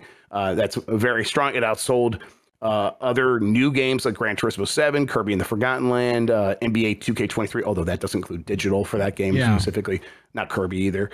But yeah, I mean, Mario Kart 8 did outsell it. Call of Duty Vanguard, and that's Mario Kart 8 without its digital sales. Wow. So maybe Call of Duty Vanguard actually is kind of really hurting there. But yeah, I mean, most of these things are as we expected. It's not too surprising Call of Duty at the top. It's not surprising the industry's losing a little bit of steam coming out of the pandemic. But for the most part, like, the systems are selling, the games are selling, they're maintaining most of the momentum, and they're well set up for what should be, in terms of the quality of games released in 2023, a much bigger year. Although there probably won't be anything as big as Elden Ring, right? No. Yeah. And anytime we talk about these NPD numbers, I'm always really shocked to see Lego Star Wars so high. Yeah. I feel like personally that game came and went, even though despite really liking it and they did put a lot of love and care into it, I guess I just didn't assume that the appetite for a Star Wars game, it is a Lego Star Wars game, was that high. It just crushed. It was a huge hit. It really is in terms of the way it's sold. I've said this before, but the Elden Ring of kids games. It was just everyone was playing it. Families were just getting it pretty much throughout the year. It was always in the top 10, top 20 every month since it came out. And yeah, sometimes a family game can really do that. I think in terms of what could happen in 2023, some people are expecting that Hogwarts Legacy game to do a similar. I'm like, I'll be very surprised if it does that, but I guess it comes down to whether or not it's any good. But like people are expecting similar things. And I'm like, I don't know. Lego Star Wars: The Skywalker Saga is just so accessible, and I don't see that Hogwarts game being the same thing. Regardless of the people or the person responsible for Harry Potter at this point, but. Yeah, I don't know. I just don't know if Lego Star Wars: The Skywalker Saga is an outlier or if it's something that could be repeatable every year. If it was, I guess they would probably try to put out a sequel to this game really fast. But this game took them a long time, so maybe that's not possible. Yeah, I guess it's also distance enough from the original set of Lego Star Wars games that people that wanted those annual releases were like, oh man, it's back, sick. Mm-hmm. Are they still on a pretty like frequent cadence for like the DC stuff they were doing? Because I know that those games were being churned out for a good chunk of time. Yes, they were doing a ton of those really frequently. I don't know when the last one is. Okay. I would just be guessing, but it doesn't. I don't know if part of this, like this felt like the culmination of the Lego games, but there's no way they're done. Like this is what they do. But there was also like issues with like Traveler's Tales and Lego, and it always seemed like maybe Lego would take their business elsewhere. And it's like, oh man, I wonder what happens next. But after this game being such a success, that also seems very unlikely. So maybe they got to just sort of step back, rethink everything, and then they'll come back with a lot more of those DC Marvel games. There's Lego Marvel games, stuff like that. That all seems possible to be like, pick up steam again going to the next generation. Lego Shaolin Monks. Let's do it. Let's make it happen. So there's not supposed to be a new Call of Duty in 2023. So what do you guys think will be the top selling game of the year? Zelda, if it comes out? No. I don't think it's coming out though. Oh, okay. Oh, you think Zelda is going to get delayed out of 2023? Mm-hmm. Okay. I mean, it's definitely possible. But, I mean, I feel like that bet's going off at like minus 200. I mean, come on. Right? Well, I mean, they've given it a real date, but that doesn't mean anything these days, does it? I will be surprised if it doesn't come out now. It's been delayed so many times, but I guess it's possible. I think probably Zelda will be the best-selling game of the year. But there's an opportunity for something to come along and surprise us. I don't know. If Armored Core 6 comes out, is that get the From love again and becomes the top-selling game? Probably not, right? Yeah, I mean, maybe it gets top 20, but I don't think it gets anywhere near the top. Yeah, it's not going to be top 5, I don't think. It could be a huge hit, but yeah. Also, I don't think it's coming out this year, so.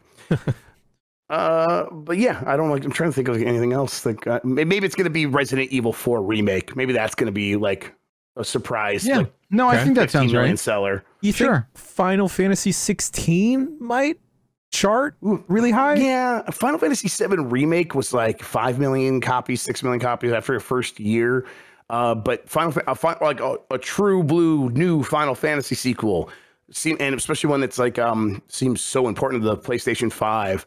I could see that one being like a breakout hit again, the way Final Fantasy needs. Yeah. Mm-hmm. Yeah, Madden. It might just be Madden. I think no. Spider-Man 2 is a good one. Yeah, Redfall. I actually don't know about Spider-Man 2. I feel like based off of like friends that I've talked to and me mentioning like, oh, they're gonna have Spider-Man 2, and it's just I think the open world fatigue might be getting to some. And I know that Breath of the Wild 2, and I'm saying that that's gonna chart really high, but it's like it's different because we don't get Zelda that often. Right, Breath of the Wild was a deconstruction of the open world anyhow, so it was like always in conversation with that and really smartly responding to that. But I mean, I mean, Spider-Man 2018's weakest elements were definitely what you were supposed to do in the open world. Absolutely. What swinging around was perfect. The look of the open world, exploring it for the most part, that stuff was pretty satisfying. And obviously the movement is second to none. It's the best. But I hope that they've like really thought about that stuff and come to Spider-Man 2 with a lot of like rethinking about what can we do to make actually doing Spider-Man stuff be more interesting. The irony being that like Miles Morales was a kind of almost watered down, Matt Barf situation, and yet kind of, as far as like a complete package is concerned, is almost like flowed a little better, right? As a result of that. Yeah, yes, absolutely. I think go ahead. I was going to say, I think for top 23 games, you could probably make an argument for maybe Street Fighter 6. Oh, yeah. I feel like that one has a chance to like be a renaissance for fighting games and like fighting game interest. Yeah, I think obviously Pikmin 4. I think you're onto something with Diablo with Street Fighter 6 though, because I feel like there is such an appetite right now, maybe in the circles I travel in, similar circles to yours, Bakalar, because I know a bunch of people that have come out as keyboard pervs. And they're TikTokers, huh? See what I did there? We're among you. We're among you. We are among you.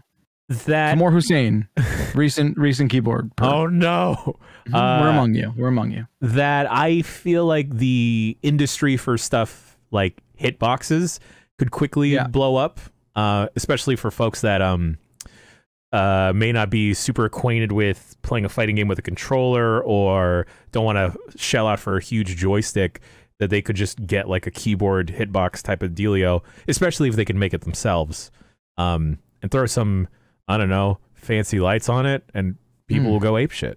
And how? I mean, listen, that's the life I'm ready to live. We'll see how many people actually end up choosing that lifestyle, though. Starfield, of course, is one that if the reviews are good, if all the things like line up correctly, it gets that. I think if it boots up, it's pretty much. Well, but if it boots up, it's going to be a pretty good thing for a Bethesda game. Absolutely. Yeah. But it's like, if it has any of that shine of Skyrim, it has the potential to do big numbers. Now, of course, it's also going to be on Game Pass, and so some people will just straight up not buy it, of course. So that's going to hurt its like sales numbers, I guess. But I don't know. I bet it still could sell a ton of copies, because if it does well on Steam, it could blow up. So we'll see. I think it's going to be a pretty wide open year, though. Yeah, I like that. Yeah, me too. I'm like, it'd be usually you need a Rockstar game for a Call of Duty not to finish at the top, but that won't happen, and neither will Call of Duty. So yeah, wide open year for the first time in quite some time. All right, let's move on to Ubisoft is in quite a mess. They reported their financials, and things are just not looking very good. It is reducing its financial outlook as it continues reeling from rising production costs and diminishing returns from its biggest franchises. It said it is facing surprisingly slower sales of its games. So in response to that, it's going to cancel 3 games, and that's in addition to the 4 games it previously canceled in July. It is on top of that, it's planning $200 million in reduction of costs. That's going to take many forms. But it's going to include things like, if someone leaves a team, Ubisoft is not going to rush to replace them. More than likely, they are just going to let that team naturally sort of shrink itself and let people leave and split up the responsibilities among the team that is remaining there. Wow. In addition to all of this, the company's delaying Skull and Bones again. A new date will be released very soon, according to a tweet from Ubisoft. Ubisoft problems are, of course, manyfold. Like if we try to figure out what is going on here, it is a massive company. It's got somewhere between 15,000 and 20,000 employees. Even with that infrastructure, though, it doesn't have that one big cash flow game like a Grand Theft Auto Online or a FIFA Ultimate Team. It doesn't have that. It's got Rainbow Six Siege, which it has sort of brute forced into being a really successful live service game, but not so successful that it can just pay for everything else. And of course, it's like, that's such an easy thing to say. Yeah, just make a game that makes endless money. Yeah, just do that. There is no one. They've tried. It's not worked out for them. They are like, their next plan is to turn Assassin's Creed into that, and we'll see if they're going to be able to pull that off. But in the meantime, they're going to have to just keep sort of plugging away, making game after game. And the real bad news there for Ubisoft is there's no clear path in toward making everything a safe bet. Everything's still going to be very hit driven. So they're in some. I want to say they're in trouble. Yeah, they're in some trouble for sure. But they're in like the kind of trouble where if you're a publicly traded company, you always need to be growing, and instead they're just sort of floating around the same value, and that's you kind of can't be there. That doesn't mean they're going to suddenly go bankrupt and disappear or something like that and stop making games. That's not really a risk, but they are definitely at a risk of like big changes in leadership, things, and some stuff that probably should happen anyhow. But that doesn't mean the change in leadership is going to be positive in terms of the workplace toxicity or anything like that. It could get worse, who knows? But they are definitely at risk of like everyone in charge there just sort of losing their job because there is no real obvious future for Ubisoft. Where are you guys at with like Ubisoft games? You guys see a pathway forward for them? It's tough. It's tough. Yeah. Because it's almost like all of a sudden when you really like, turn over the rock, you're like, oh my God, it really is not great here. I think a lot of it is maybe an inability to kind of like secure the longer runway of like future IP that other publishers have been able to do. Mm-hmm. I think there's a lot of perhaps mediocre properties, games that never really got going in terms of development and saw the light of day. I think there's just a lot of that, right? Like a lot of just like failure to deliver, I think, that has really compounded and added up to sort of like find them in the situation they're in. Yeah, I don't know what they can do to something like Rainbow Six Siege to make it more easily accessible for your random to just jump into on like a free weekend or something, because the planning phase and the people that are really into Siege are really into Siege. Yeah, you kind of need a Sherpa. You need someone to like bring you in there and show you around. Yeah, absolutely. And it doesn't, like, I feel like with something like Destiny 2, you can kind of piece together your own fun and get going into Destiny 2 versus something that seems impenetrable at this point, like Rainbow Six Siege. Even if I had a Sherpa, I have that pressure of like, I'm going to let down my friend and then all of these other people. Yeah, I remember I played Siege, and I was definitely like just getting the hang of it. I was playing with a bunch of people who played all the time, and I came around the corner and shot one of my teammates, and it was like the one person on our team who wasn't in our friend group, and he got so mad, it was yelling at me, and all my friends who played a lot, like, just calm down, and they like spoke the Rainbow Six language. They're able to explain, no, he's a noob, it's okay, he's a games journalist, he doesn't know what he's doing. They don't actually play games. Yeah, exactly. So it was like that situation, and I'm like, oh man, this is stressful. I really enjoyed my time with Siege, but like that stuff's stressful. But I mean, even like so Siege is a success though. They do make money from that. It is just not. It doesn't seem like there's a way to turn that into an even bigger thing. It just needs to be what it's going to be. So you try other stuff, but then the other stuff is Rainbow Six Extraction, a game that came and went and everyone completely forgot about, and they've had a lot of those. They've also they've had Assassin's Creed, and that was successful for years and years, but it's not like every Assassin's Creed is growing one after the other now. They have ups and downs, where for a long time it was every Assassin's Creed we'd put out annually would be bigger than the one before, and that's not happening anymore. So we'll try to build a new franchise so we can spend more time between Assassin's Creeds. Okay, well, we'll try Watch Dogs. Watch Dogs didn't exactly take off, so they've just been like fizzling and stumbling and having false starts for a decade straight, and a lot of stuff. There's a lot, right? Yeah. And there's a lot of stuff in their graveyard, like Hyperscape and like For Honor had some time, but like there's no For Honor 2. It's like what are they doing over there? Yeah, no idea. Yeah. I also don't know how they could. I was trying to think of how they could perhaps pivot an Assassin's Creed online mode to be similar to a GTA Online, just because folks love their role playing, and I guess that's how Red Dead Redemption 2's online is also picking up popularity. It's just like people in role-playing servers. But I don't know if with Assassin's Creed you can do or have as many shenanigans as you can with those games. Yeah, it's I mean, they're going to try. We'll see what those that Assassin's Creed live service game ends up looking like, and what the online interactions are available to players. But yeah, you're right. I mean, there's a certain attraction of GTA, and that's why that just made so much sense for GTA Online, or at least it's, in retrospect, it makes sense. Gatau. Gatau, yes, Gatau. Please, Gatau.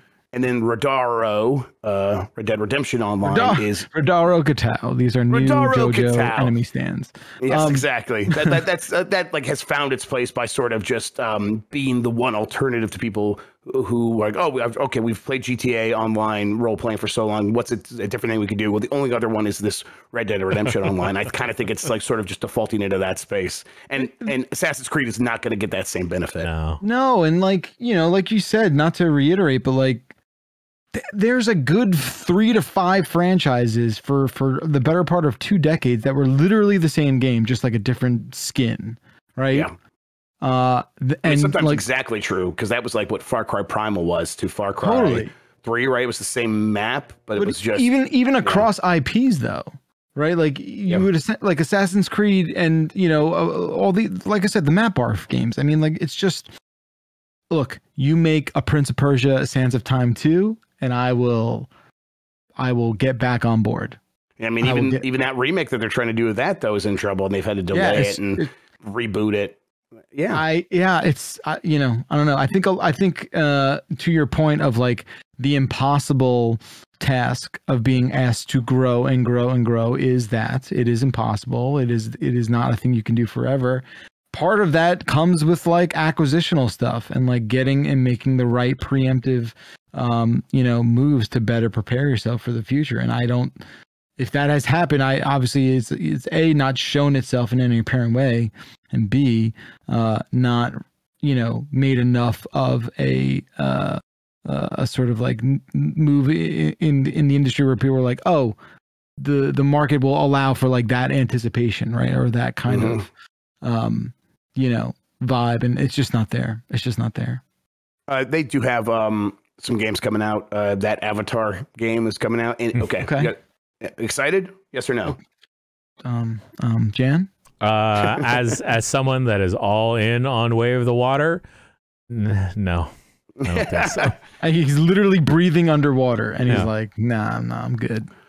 Massive is, instead of making a new Division, they are making a Star Wars game. That sounds promising to me. I'll show up for that. Sure. And then we have Assassin's Creed Mirage coming out pretty soon, and that's going to be their smaller scale, sort of traditional Assassin's Creed, as opposed to the giant sprawling RPGs they've had in more recent years. That sounds very well. I welcome that. Give me that right now. That sounds real good, or at least it sounds potentially real good.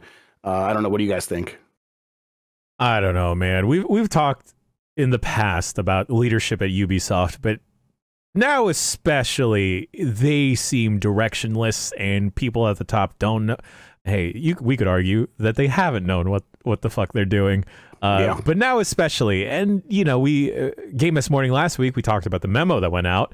To put the blame on your employees is such a chicken shit move. And does not scream a leader. So, boy, I would not want to be there right now. Also, that's got to be terrible for the morale. Yep. So what do you expect? Like, what the fuck? Yeah, that memo came from Yves Guillemot. It was sent out to employees at Ubisoft, and it read basically what Jan said. Like, hey, we are going to figure these things out, but more now than ever, I need you all to like work harder and to check your spending and initiatives really closely so you don't spend too much of my money. That's my money. Work harder and don't spend my money. And it didn't say much of anything about here's my vision for the future, and here's how we're going to turn things around.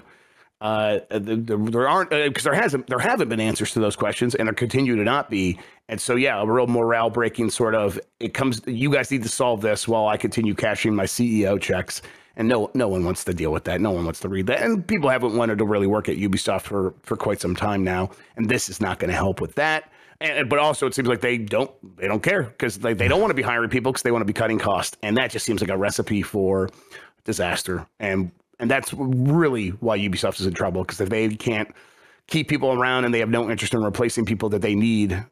Yeah, these games are just going to keep taking longer and longer, and it's going to make them more expensive in the end. And if they can't see that now, well, we'll be back here probably having a similar conversation about Ubisoft in the same terms next year. All right. High on Life and Rick and Morty creator Justin Roiland is facing charges of domestic violence. This came from an NBC News report that finally caught wind of allegations against Justin Roiland in regards to a 2020 incident where he is facing 1 count of domestic battery with corporal injury and 1 count of false imprisonment by menace, violence, fraud, and or deceit.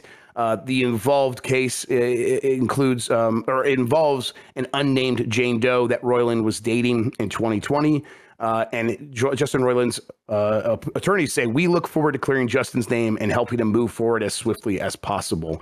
Now, these are allegations, but it's the kind of stuff where, like, you read this and it's like, it's everywhere and it happens. And sometimes red flags go off for a reason. And here we are. I mean, Tam said it when I talked about this on Game Us Mornings on Friday. It's real easy not to be a shithead, and yet everyone is. It just seems like everyone is, and I kind of real frustrated. But also, I put down High on Life. I don't know what else. I know that's not helping this Jane Doe in any way, but it just turned me off of the game. Of course it did. So I don't know. I just kind of wish people would stop being shithead guys. Yeah, the one. It's a very hard silver lining to find among this, but when stuff like this comes out, more people that have been affected do feel the courage to be able to stand up and realize that they're not alone in this instance. Yeah. So, I definitely feel for the Jane Doe that was affected, but the thing is that they may not be alone, and now there may be more people to stand with them in this instance, if that's any silver lining we can take away. Yeah, these things usually don't happen in sort of a vacuum. They usually are patterns. So, and I'm speaking generally there, not about anyone specifically. These are all, as we said, allegations. The Callisto protocol, isn't selling the way the publisher expected. That's according to a report at news site Piece Odyssey. The sci-fi survival horror game did not sell enough in order to make its publisher Krafton happy. Krafton, of course, the parent company of the PUBG Corporation. And in response to that, Krafton is now lowering its financial targets for the year. Krafton apparently expected sales of around 5 million copies. Instead, Callisto Protocol racked up closer to 2 million copies sold.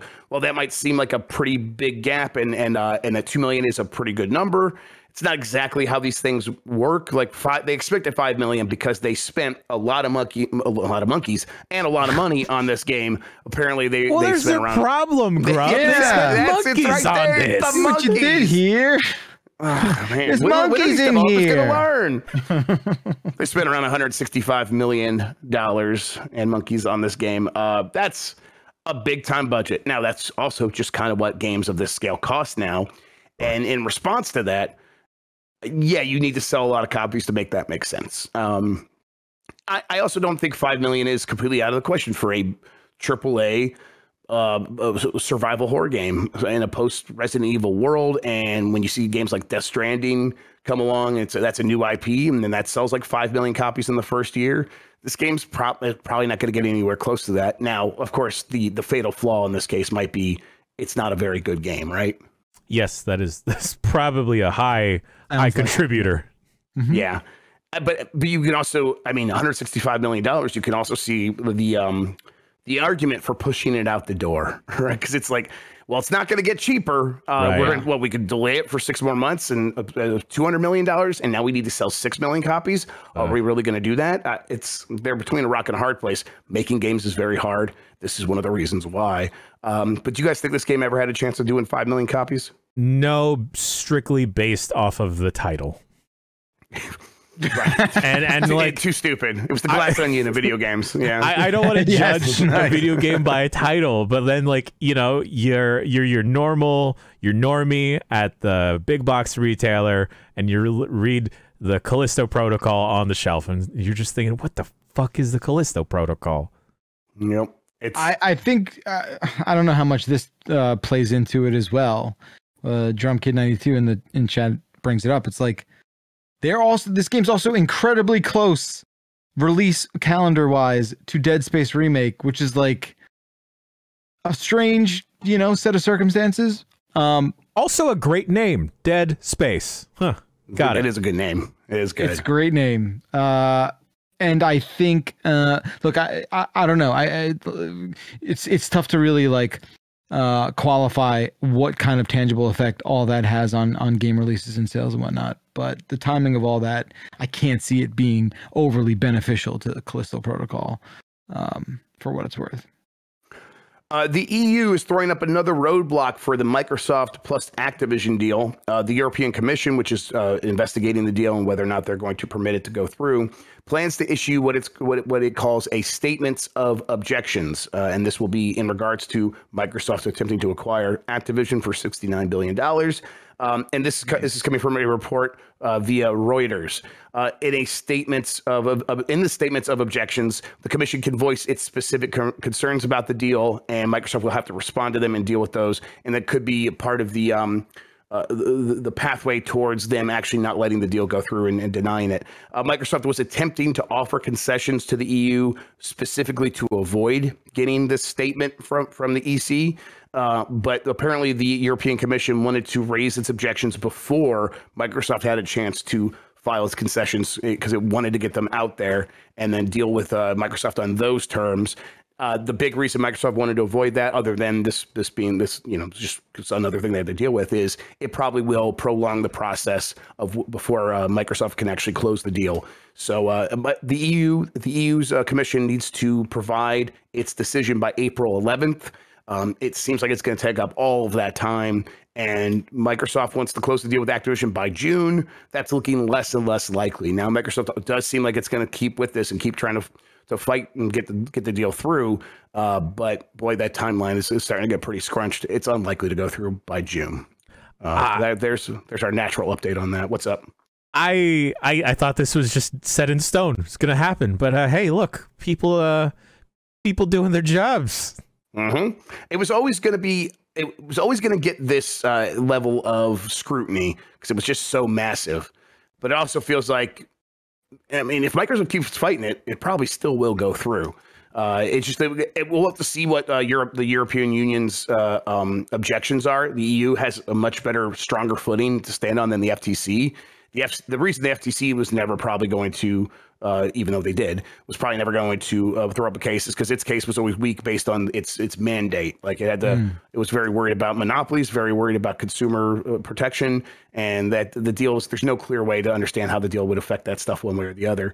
But the EU is much broader, and it can worry about the specific players in the marketplace. We'll see. This was always going to be the hardest one for Microsoft to clear. We'll see if they're able to actually do anything with this once the statement of objections comes out. All right, moving on. Leaked images reveal a Suicide Squad battle pass. A recent test build of Suicide Squad included references to a battle pass for the game. An image leaked. VGC was able to confirm that the game apparently will have a battle pass. The battle pass will be just for cosmetics for your characters. Guys, I hate this anyhow. I'm tired of... I already am trying to understand why I should be excited for Suicide Squad, other than, hey, it's Rocksteady. They make really, really good games, right? And so, yeah, I guess I don't know. Maybe there's some diminishing returns there for me. But it's like, this is going to be a 4-player game. You're playing as a Suicide Squad. All right. Is it going to be a big live service game? Well, no, maybe, kind of. It's going to have battle passes. I'm like, okay. That's just not the selling point, and they're not treating it like a selling point. Right. But when I see it, I feel a little bit more of an urge to be like, I'm just gonna pass on this one. I don't know. How do you guys feel? I don't know if it's like a pass before delivery kind of thing, but yeah, it's nudging me in that direction is all. Yeah, I mean, look, there's something to be said for like the fact that like you have to actively come out and be like, yo, it's cosmetics. Like you have to do the sort of damage control before it's ever even sort of ingested, which, yeah, that's what you have to do because it turns off a lot of people. I still am curious. I think the pedigree of Rocksteady is more interesting to me, and kind of seeing how they take what what this franchise is. I'm not interested in this franchise, in this sort of IP rather, but I'm curious to see what they did with it.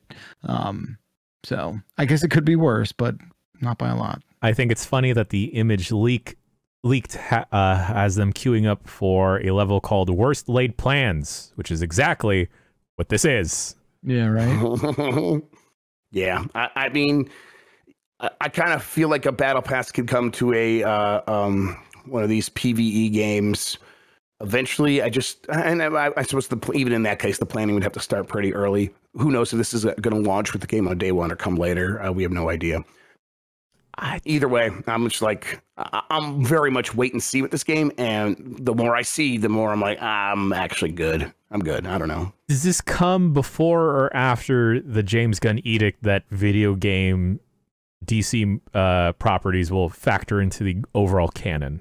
Yeah, well, they started this forever ago. So, yeah, this is definitely a kind of thing where all this stuff would have been factored in before that. So they're not going to make any changes based on that. That'll be the kind of thing where it's like, oh, the games we start seeing 3, 4, 5 years from now will have that stuff in mind if James Gunn is even still in charge at that point, and even if that stuff will even matter.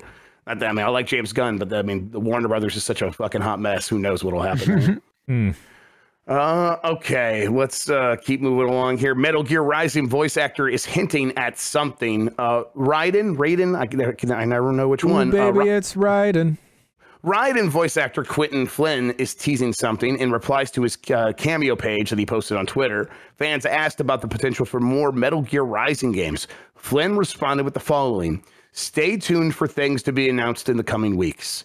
Now, guys, this is a voice actor. I kind of feel like take voice actors and performance capture actors' words about the things they're working on with like a grain of salt. Sure. There's only so much you could put into that. I think actors are very likely to be a good source of leaks because they don't care, but they don't care. So they also don't necessarily always know exactly what is happening with the stuff they're working on. He could have done his voice for like a cup of noodle commercial that has Raiden in it or something, right? Like who knows actually, but he's saying the announcement's in a couple of weeks. And I imagine the big thing there could be either a new game with Raiden or some sort of remaster. What do you guys think? I don't know. I think I might be in the camp that he's just talking silly. Yeah. I want it to be a Netflix cartoon. That'd be very good. How about that? Okay. Put that on your bingo board. I'd watch that. Absolutely. Big numbers for The Last of Us on HBO, as we alluded to earlier. The debut episode of The Last of Us on HBO earned an audience of 4.7 million viewers. That makes it the second largest debut for an HBO show in the last 10 years. Only House of the Dragon, which had 9.986 million viewers, was bigger. That kind of shows you just the level of cultural cachet that Game of Thrones was playing with there at the end. To have 10 million people watching House of the Dragon after that last season. Seems like they burned it all up too. Yeah, it seems like they all did. Season. And then they still got a lot of people back for House of the Dragon, so good for them, I guess. But 4.7 million, yeah, sure. It's about half of what House of the Dragon did. That doesn't matter. It's still huge for a big premium cable TV show debut. And as long as they can keep some of that momentum going, if not grow it, which I think they might. I think they're probably going to grow it. Feels like it'll grow. They're gonna grow it. They're gonna grow it like a fungus. They're gonna grow it.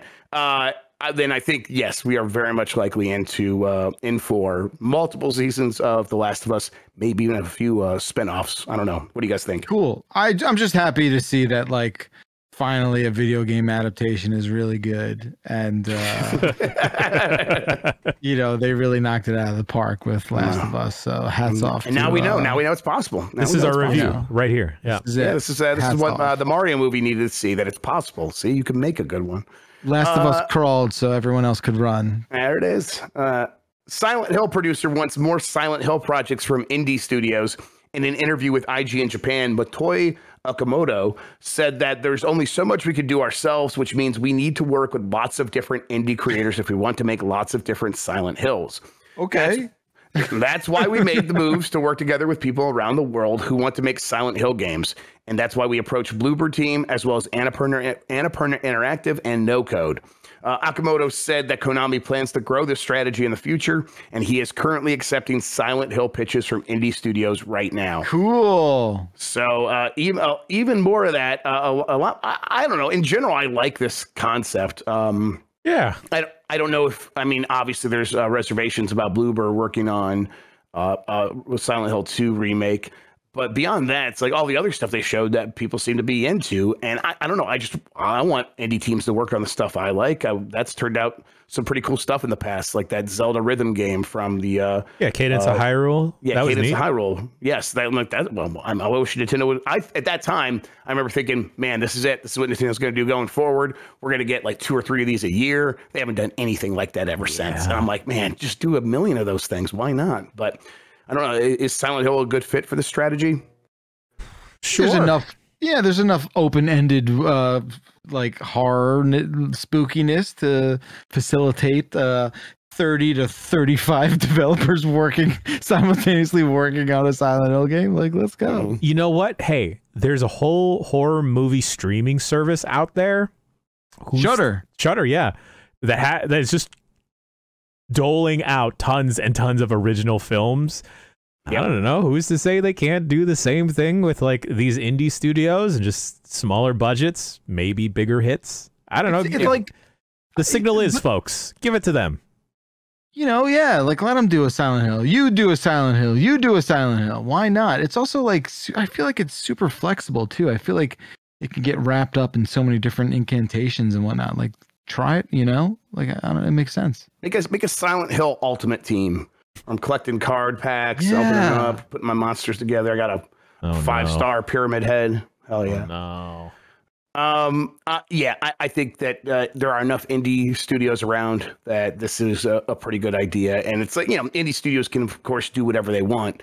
And if they think they have a good idea and want to pitch this and get some solid work and get a decent paycheck, go for it. Make it happen. I'm all for it. There was a game on itch that came out forever ago. I forget the title. It was like black and white. It was a text-based adventure, similar to the Case of the Golden Idol, I guess. But like, do a detective story in the world of Silent Hill that's click-based or point and click and deduction-based. I would eat that up. Yeah, that would actually be pretty cool.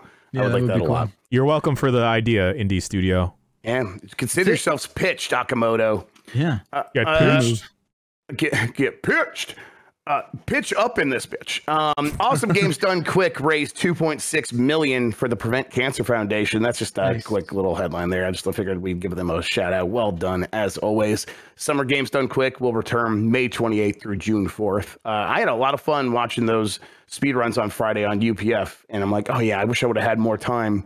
Or would have made more time just to watch this in my off time. But I'm like, I'm glad we did that at the very least because I saw some good ones. It was an exciting time. And I'll be there for Summer Games Done Quick. Yeah, the airboat run in its own was insane. Yes, airboat, indeed. That's the kind of thing where I'm like, oh man, I would love to try that. Just the idea of rolling your mouse wheel and getting infinite airboats shooting out of you in all directions. Yeah, that's a good time. Beauty. Finally, we talked about this last week. You might remember I was like, hey, the Xbox plus Bethesda Developer Direct, they've basically confirmed it. It could get announced at any moment now. Well, it's about the next day. They actually did announce it. So January 25th is when it's going to happen. They've confirmed 4 games will show up there for sure. Elder Scrolls Online, Forza Motorsport, Minecraft Legends, and Redfall. We should get release dates for the content for Elder Scrolls Online, as well as, and then those other 3 games. We should get those details for all those things. Maybe there could be some other surprises, but we don't. They've really downplayed that possibility. So at the very least, I would just say people should just go in looking forward to those 4 games. Is that enough for now? No, I'm doing the opposite now because of how much they're downplaying it. Now I'm building up my excitement of like, there it is. You guys are gonna do something. You guys are gonna do something. Come on, Big Phil. It's gonna be about 40 minutes. It'd be a long time to fill, 10 minutes per game, I guess. And now that's possible because they could do, prolonged interviews with developers, things like that. They could show off gameplay, have someone actually play it, but still, that seems like a long time for just 4 games. So I'm hopeful that we'll get even more. But if they give us a good, solid release date for Redfall, Forza Motorsport, those 2 games I'm really looking forward to. I'll take a look at that Minecraft RTS. Sure, why not? Okay, well, there you go. Yeah, I was going to ask if we could play the Redfall game, and if someone could enlighten me what Minecraft Legends is. It's an RTS? Why? That's right. Hey, why not? I think it's probably what happened. That's probably how the pitch meeting went. Why wouldn't we do a Minecraft RTS? And then the person that was like going to say all the reasons why not to do it, like, was out that day, or they were taking a bite of their sandwich, and they're like, all right, greenlit. Oh, so many cubes in that game. All cubes. Man, cube heavy year. It's a very cube heavy year. I can't wait to hear more about the new game Redfall that I am interested in now. I told Lucy because like 2 weeks, 2 episodes ago on this show, I brought up Redfall and you didn't care. And then I had Lucy on Wednesday and she was like, I am an arcane freak. And I'm like so excited. And I had to explain to her, like, I mentioned the game and everyone on the Bombcast was like, I don't even know what that is. Then the next week we came in and there was the whole thing about how it's like a Far Cry 2, but made by Arcane. And then we got excited, right, Bakalar? And then I told Lucy the day after, I'm like, and now we're all in. And she was very happy to hear that. There we go. Okay, cool. Yes, we've redeemed ourselves in the eyes of Lucy James Games. Oh, thank God. Yes, I know, I was worried. But yeah, this showcase coming up soon. If Redfall is a good game, honestly, at this point, I'm like, it's going to feel like manna from heaven, an oasis in the desert for Microsoft first party because they've just had nothing. Yeah, I mean, you guys remember what games did Microsoft release in 2022? Can you guys remember? How about this? What was the last major Microsoft first party release? Halo in 2021. Because then they did they had Pentiment. There was one other one. Oh, they did the 1.0 version of Grounded. It's like what? Yeah, the 1.0 version of Grounded. Like that's where we're at with them in 2022. So, yeah, they really need Redfall to come through for them. Obviously, I think Forza Motorsport's going to be fine. It's going to be a Forza Motorsport, and yeah, it's going to be rebooted and probably look real nice. But boy, they need something like Redfall to hit. Jan, that does it for the news. I would like to hand this show back over to you now, bud. I'll take it and then I'll set it down because it needs to cool off for a little bit. And you know, the rest of us. Thank you, Jeff. Yeah, there you go. We're gonna cool off. We're gonna take a quick breaky break, and we'll be back to read some emails from you, the folks at home. See you in a bit. Whatever happened to tight 90s, y'all? I miss a tight 90 movie. Get in, get out. We're done. I can recommend this movie to a friend, and then they're like, "Oh, cool. This didn't take up too much of my life. Thank you for recommending this." Now I try and recommend a friend, hey, here is this movie. It's two dudes. One of them doesn't want to be friends anymore, but it's hella long. It's like I used to be able to plan my night and not have to worry about like sitting down 2 times to watch the same film. Yeah. Like, let's get in and out. Come on, time is money. 95 minutes. All right. That's it. Here's $1 billion idea, because Bakalar, you hinted on something, finishing in one night, right? Like, yeah, my partner and I, she'll fall asleep. She'll fall, yeah, sometimes multiple nights. She will fall asleep during a movie, and then I will feel bad about continuing on, but she's okay with it. You're cheating. Yeah. Exactly. Yeah. So yo, video streaming apps, take this idea. Here's another $1 billion idea for y'all. We shouldn't be giving these out for free. Introduce a bookmarker. Right? Of like, all right, I'm gonna hit a button. That's when someone fell asleep. She can go back, reference this bookmark later on. Because getting my partner to scroll through to like a time code that I'll write down, she's not gonna do it. No, forget. She's gonna start the movie all over again, which I guess is fine for them, but I don't know. I think that's why I mean, it's not why TV is more popular now than film, but I think part of it, or one of the added benefits, right, is like, oh, the most I really have to devote is an hour, and I can get that thing. I can consume that thing, right? I can watch the show. I mean, very rarely, unless you're like a Stranger Things situation where like one episode is 200 minutes. I was gonna say Stranger Things. Like, what were you doing? But anyway, yeah. Come on, hour. I'll give you an hour. Let's go. I got an hour for you. Sure. What if we go and we knock on Microsoft Store and we say, hey, we know you've got like 2 million unused Kinects. Give us the Kinects. We're going to install them in every home in America. And then the only time a show or movie is allowed to play is when it tracks your eyes and it knows both people are watching the screen. And then the second someone looks away or falls asleep, it stops and you can't start it again until both are looking. I think this is a very good... I think we should pay for this with public funds. Congress should look into this immediately. What a needless thing. What an insanely... I think it's a pretty good setup, just like the setup of Glass Onion, if I'm being honest. Gosh almighty. Connect facing everyone's couch all across the country is a way better setup. You think that's weird? Think about us now, where a camera is constantly pointed at us. I've never had a camera pointed at me. I can't even imagine what that must be like. That's insane. You're right. Anyone who has a camera pointed at them, especially right this very second, is a fucking idiot. Well, just got to put that out there. Let's play the email music. These are the emails for the show. Emails. You can send your emails to bombcast@giantbomb.com. We're all receiving them now, so we all see them. And hey, thanks for sending your emails in. There was a slight dip in emails, and then it's gone back up. Get your random cues out there. Sometimes you don't got time to call into the voicemail dump truck. You can send your questions, passing thoughts, confessions of love, not towards us, but towards, I don't know, Pearl Onions via texts to us. As long as they're Pearl and not glass. Yeah. Let's go. Bombcast@giantbomb is the email address. Thanks, Dan, for chiming in the chat. First email comes from Rob from Salem, Oregon. They write, Dear Bombcast, I love the show and listen frequently. Something that I notice that strikes me as odd and hilarious is how you never know when Jan is going to go from PG Jan to rated R Jan. It's so funny how sometimes he seems to actively keep his Mickey Mouse Club facade, but at any point can switch up and be the dirty Bob Saget of the crew. It's a bizarre and beautiful anomaly to behold. I have nothing more to add to this. I just love the show and really enjoy the mystery that is Jan. Keep up the great work. Rob, Salem, Oregon. I just want to be rated R Jan this whole year. Live Non-stop your dream, shouting man. "Come" every chance he gets. Yeah, That's right. I mean, that's like, right.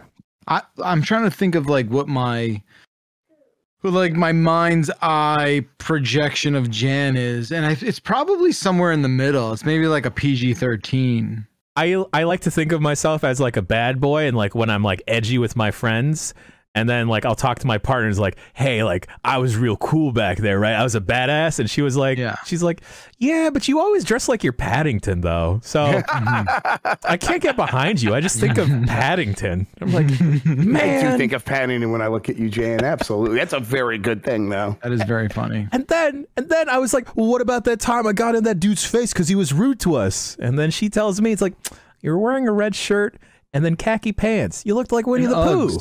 Yeah, he thought you were like in middle school. He's like, yeah, I can't mess with this little boy. I'm not gonna fight with this child. Man, one day I'll be a badass, guys. One day. You just need a chain wallet. Like, stop pretending. That's the one thing all badasses have in common: chain wallet. Chain wallet. Okay, is it defeating the purpose to be a badass if it's like a gold chain wallet, or is that like a different like fork in the road here? I feel like the gold chain wallet would not be taken seriously. All serious people wear silver chain. It's too malleable, right? That's the whole point of gold. Yeah. Oh, right. So, okay, that defeats my second question that I was going to ask. Instead of a gold chain, what about a leather one? But then at that point, you're like bordering leather cuff guy territory, and I don't want to be there. Yeah. You're sending messages you might not want to be sending. Yeah, you're gonna cuff. I'm gonna cuff. Like you're a cuff boy, you know. Man, my planned heel turn of 2023 is not off to a strong start, y'all. Black Mamba Chat says that a leather chain is just a belt. Good observation. Nuts. All right. Well, next email comes from... I do say come. See, I'm doing it now. Oh, my God. My virgin ears. He do be saying come. Boy, does say come a lot. Matt from SC, I'm going to say that's Southern Charleston. I don't know if that's a place. Dear Bombers, my parents have been getting into jogging recently. Speaking of cum, sorry. And over the last while, they've been looking on Facebook for any sort of nearby running events. The other day, my dad came from the other room and asked if I knew what a Naruto run is. And I facepalmed and told him it was a joke and it was not a real event he could go run in. Then he asked me what it was so he could be in on the joke too, and I explained what the Naruto run is, and I wanted to die. Why? Yes, this is exactly the dad I'm gonna be. Have you guys ever been deeply embarrassed explaining some nerd crap to a friend or loved one? Or worse yet, embarrassed explaining how you know the crap in the first place? Thanks. Love the pod. Matt from Southern Charleston. Oh, I mean, all the fucking time. Like, I don't have any evidence aside from anecdotal here, but like, I'm pretty convinced I'm the one with the most normie friends who are not ingrained in our subculture weirdo behavior, right? Like, I just feel like I have to explain everything to everyone I know, and I oftentimes feel like the one who's left out of the loop, especially here. So right, we had a whole show. We had a whole show that we we'll do again one day when we fucking have the time, but like that's it. So it's terrible, but I don't know if having to explain what a Naruto run is would make me want to die. I think that's kind of like a cute thing, Yeah.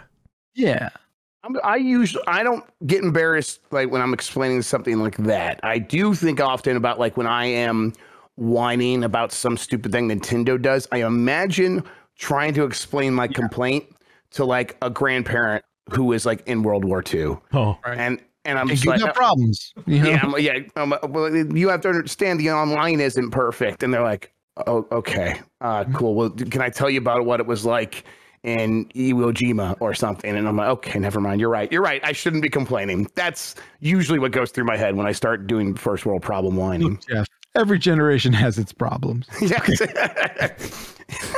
Right? There was Hitler, and then there was the Nintendo Switch Online system, and they're basically equivalent. When you think about it, we have more Hitlers now. So Yes. I don't mean to besmirch anyone that served in World War II. Please don't come after me. Thank you for your service. Yeah, but have you used that Nintendo app? Come on. If people, they want to go on there to talk to people. I already have Discord. Come on.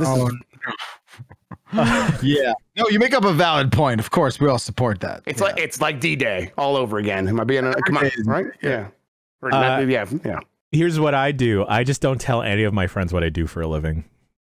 So what do they think you do? They have no idea. Like my friends from high school, they were like, "What do you do again? Like, what's up? You still doing video? Are you still doing video?" And I'll be like, "Yeah, I'm doing video. Still doing it. Still press the buttons. I do video, and every couple weeks a paycheck comes. Yeah, this is one of the videos they do. Here we go.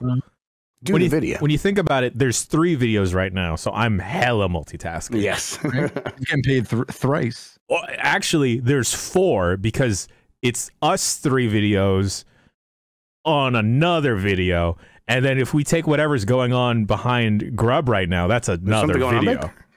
I don't know. I'm putting on my binoculars. Grub, can you teach the children hand binoculars? Because I just need this to continue going. Oh, they do that. They do that all the time. Fuck yeah. Eddie, hand binoculars. Oh, none of that, Dad. Yeah, There we go. There's one time for the kid. I realize we all have like an equal amount of frustration in explaining it is what we do to normies, right? Like they're just. And I think we should all just agree on something, a real like easy to use terminology. I told you my kid tells his friends I'm a YouTuber. Yeah, my little cousin tells his classmates that I'm a YouTuber as well. Right. And like, I guess they're more right than other people are wrong. We need to come up with some easy sort of thing that is just flows off the tongue and you can just sort of use it as a catch-all. I say I do podcasts, and then people say, well, you're a white guy, so that makes sense. And then we just go on. Yeah. I don't podcast someone. Yeah. I don't know. But even like my 5-year-old now is like, do you have a podcast tonight? And so it's like, she knows what I'm doing now. Like, I think if she can get it, everyone can get it. A mild influencer, not like like a full influencer. Yeah, maybe like mild. Midfluencer. Oh, I like that. Midfluencer. I like that. Let's just add Mitchfluencer. Yeah. Yeah, we're Mitchfluencers. That's pretty good. I did change his name on my phone to Mitch Tolkoto. He's no longer whatever it was before. So he's just fully on Mitch now. We'll if we just keep leading into Mitch, we'll eventually like attract an odd crowd. Not our good old, not our Mitch. A different Mitch. You don't want that. You don't want that. All right. Next email comes from Zach from Oceanside, California. That's all of California right now, actually. Hey there, GBcast and crew. Whenever I think of who game devs interact with during certification, it's always some Colonel Sanders looking motherfucker, regardless of platform. Any enlightenment as to why would be appreciated. Thanks, DW from Seattle. I read the wrong email. I'm sorry. That was from DW, not Zach. I don't understand this. Yeah, so he's saying that when he imagines in his mind's eye the entity with which developers interact with, he sees a Colonel Sanders looking motherfucker regardless of platform, quote Like unquote. a dude in a white suit with puffy white hair. So, like, you know, when a game gets like, oh, like you're certified. I Whatever. understand what that means. I don't know why they look like Colonel Sanders. Yeah, well, why does a faceless, nameless, like back end where you're just clicking boxes, like why does that look like Colonel Sanders to you? Because that's all it is. They're not. No, but that might. I guess what I'm also trying to say is like, in no way does Colonel Sanders like exude like authoritative, you know, like energy. Well, he is a colonel. As far as Does it get more authoritative than a colonel? I mean, as far as we know, you know, I'm not gonna. I don't want to see his papers, but I want to see his papers. Okay. I could see like Colonel Sanders does give up a little bit of. He is in the back of the store, right? He is in the back there. He knows all the chicken secrets. He knows the 11 herbs and spices. And so maybe I could see like that energy being like, well, listen, I know how all this works, son. We're talking in a Kentucky Fried accent, right? No, he's doing Knives over Out. to me. He's doing Knives Out right good now. for the people, yeah. When you've been wild bullshit. I mean, I guess I can kind of see it. This is nothing what actually happens, but I kind of see it. Yeah, that's an interesting problem you've developed there, DW. Sorry, we could not shine any other light. We probably just made it more apparent that maybe it is a Colonel Sanders looking dude. At this point, I hope this person cosplays as a Colonel Sanders. Maybe it's Colonel Sanders, Kernel, like a computer like kernel. I was thinking corn. That makes more sense. Sure, that too, yes. All right. Now is the email from Zach from Oceanside, California. Ha ha ha. That's all of California right now. I laughed again. Thank you. Thank you. Here all day. Well, until this video is done. Mr. Bakalar, I hope all is well with yourself and the Bombcast crew.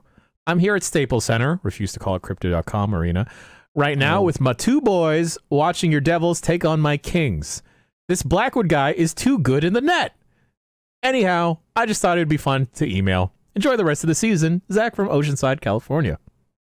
Oh, good to hear from you, Zach. Thanks for writing in. I will take this as a benign email. I don't think there was any malice intended. No. That we did not bring up any history of being in the final together, because that is a thing I'd rather not think about.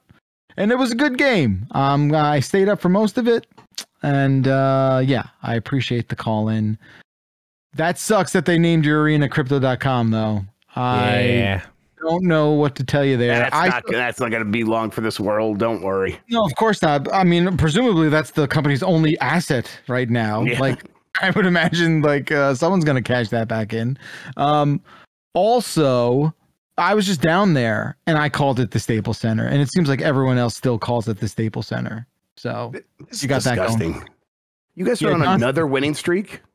Yeah, the Devils are doing real good. It's a road winning streak? This sucks. I hate you. They're the best road team in the NHL. Well, no, that's got to be the Kraken, right? The Kraken just had the Devils are. The Devils are like 16-2. I mean, but like the last month, though, the Kraken just had the first time in the history of the NHL where like they swept a road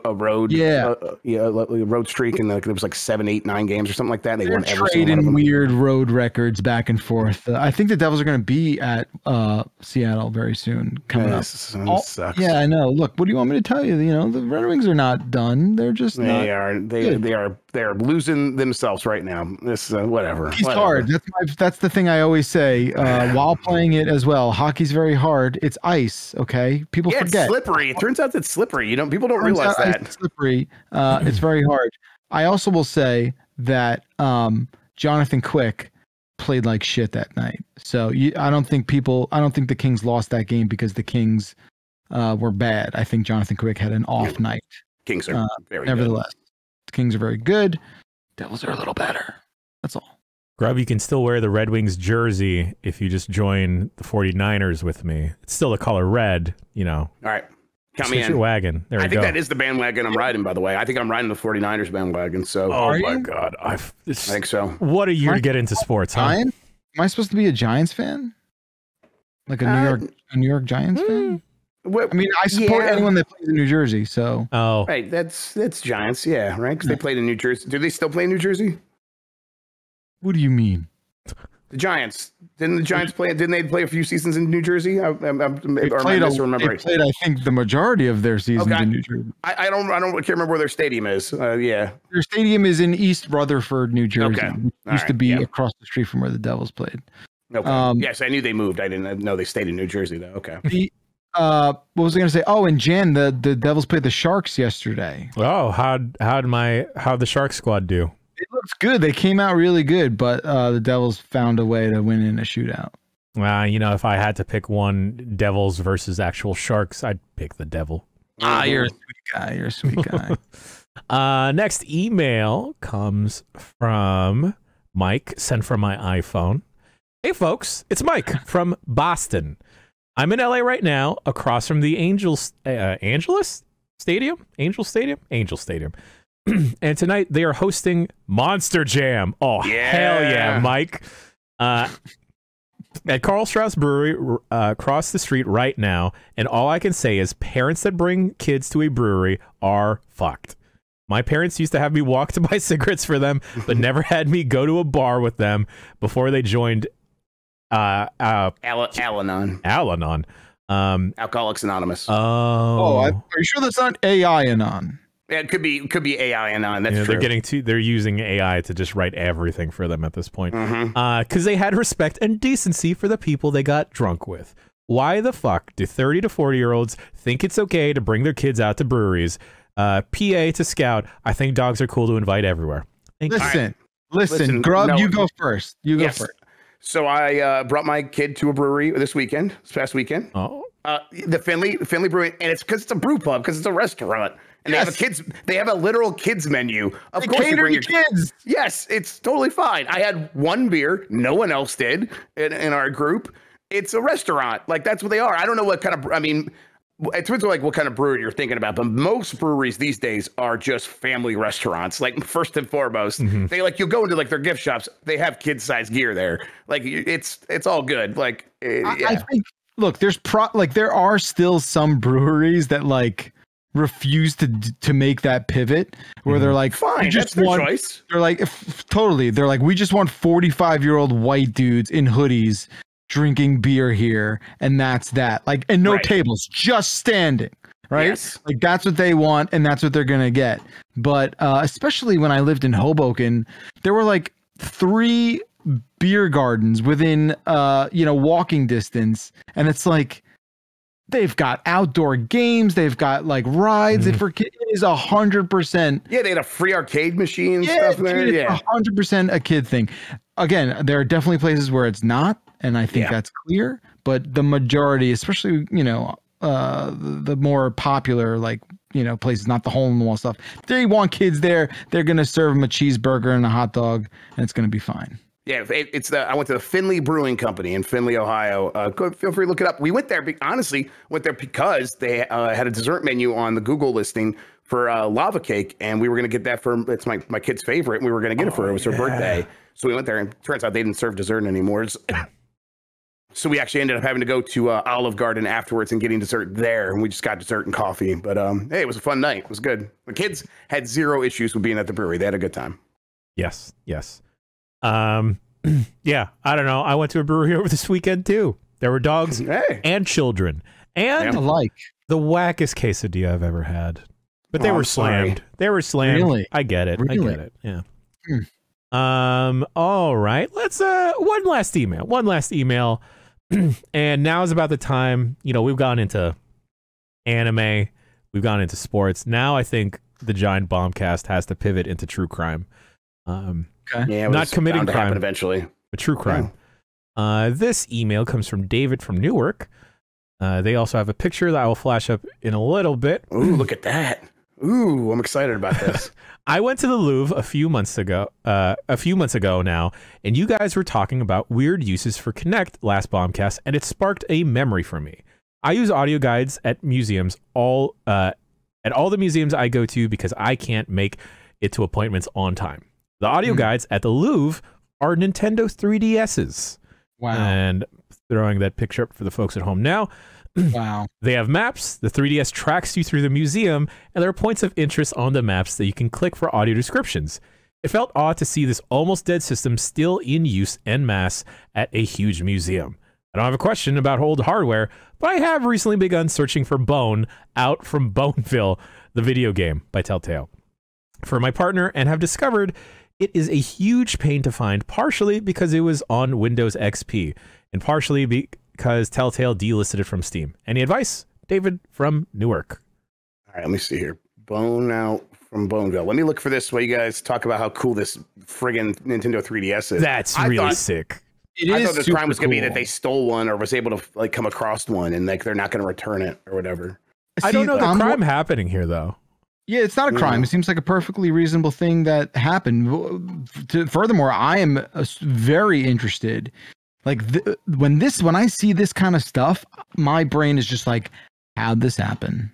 Right. And maybe it's just as simple as like someone from Nintendo, like, you know, their business outreach program, and they like made this work with the Louvre. But I want to know the business dealings. I want to know the affairs that took place where like this deal got done. I find that supremely interesting. Yeah. Do you think it was like, was Nintendo involved with it, or like maybe they made a deal with like this audio guide company and they chose to use DSs? Like, audio guides like, hey, can we like license the 3DS and then we will then go do the work to like work with museums. I guess that's possible. Something like that, right? Yeah.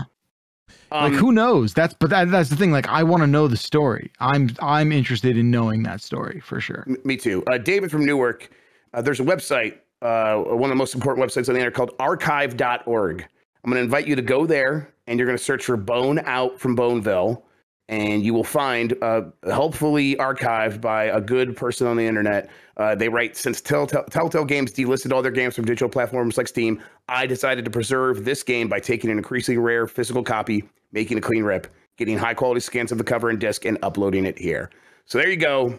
Find Bone Out from Boneville. Now, you know, listen, if you can't buy it anywhere, there are still gray areas with copyright, but who's to say you don't, for your own personal use, print out the cover, print a disc, maybe put some art on the disc itself, put it in a disc, give it to her that way. That's almost more nice. Like if you put all those touches on it yourself, you want all that work. Take it to Kinko's. They can like probably print out stuff on the disc for you, or FedEx, Kinko's, whatever they call it now. Like, there's ways to like do this, but the game is available. Archive.org. Go get it. You'll probably have to run it in compatibility mode on modern Windows systems, but there probably are ways to get it running.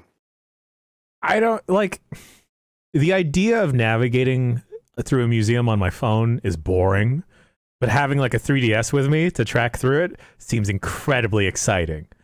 I need everywhere to pick up a 3DS, whether you're a grocery store, a brewery that allows children, or a museum. Just go get a 3DS and just somehow incorporate it into your experience, please. Oh, you remember McDonald's had like the training in Japan, maybe it was, they had the training thing where you could get trained on a DS. Like you learned how to work at McDonald's by doing little mini games on a cartridge, the DS. Excuse me, game card. Yeah. Do you think I can download the Louvre on my on a 3DS? The entire Louvre? Yeah. Give me a second. Archive.org. The Louvre. It's a big file, but yes. No, I had no idea. No. Nuts. All right. Well, I guess I just got to go to Paris and just look at a 3DS.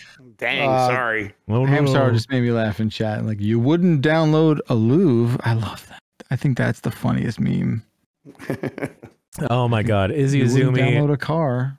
I need another Da Vinci Code, but Robert Langdon, is that his name? The main character? Why was that? You mean something way more interesting than Glass Onion? Sure. Wow. That is just wrong. It just is. Wow. That's You're going to put incorrect. The Da Vinci Code over Glass Onion? Better than Glass Onion. Yep. You're like stupid setups, but all this whack shit and Dan Brown novels. Now that's the real stuff. But here's my point. It felt like the same goddamn thing. Like, it's so dumb. It's so fucking dumb. I think one is having fun and the other is just okay. Fair enough. Whatever. I'm not here to convince you to like Glass Onion. You do your thing. I don't know what it is. Like, sometimes, like, this very rarely happens to me where, like, I will see a movie that, like, actually assaults my eyes. You know what I mean? Sure. Like, this, I'm not that guy. I'm not the guy to be like, you know, like, that's a Dan Reichert thing. We're like, oh, I'm really sure this movie sucked ball. You know, like, that's his thing. It's not my thing. That's right.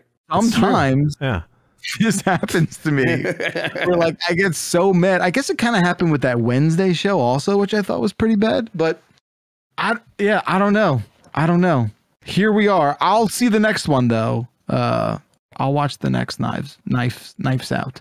Well, I hope all of our eyes can be assaulted when we all take a group field trip to the Louvre and just stare at these 3DSs as we navigate our way through the museum, just like we're going to navigate our way out of the emails and to the end of the show. Gentlemen, thank you for joining me today. Thank you, folks at home listening, whether you're watching live, the archive, or a podcast of sorts. Hey, I don't know, we never asked this, but if you feel compelled to rate the podcast, that'd be sick. That'd be cool. Do a 5-star or like a thumbs up. I don't know how any of this is tracked, but it'd be sick. It'd be cool. Think about it. Podcast. Yeah. Review the podcast and say it's the most handsome podcast on the internet.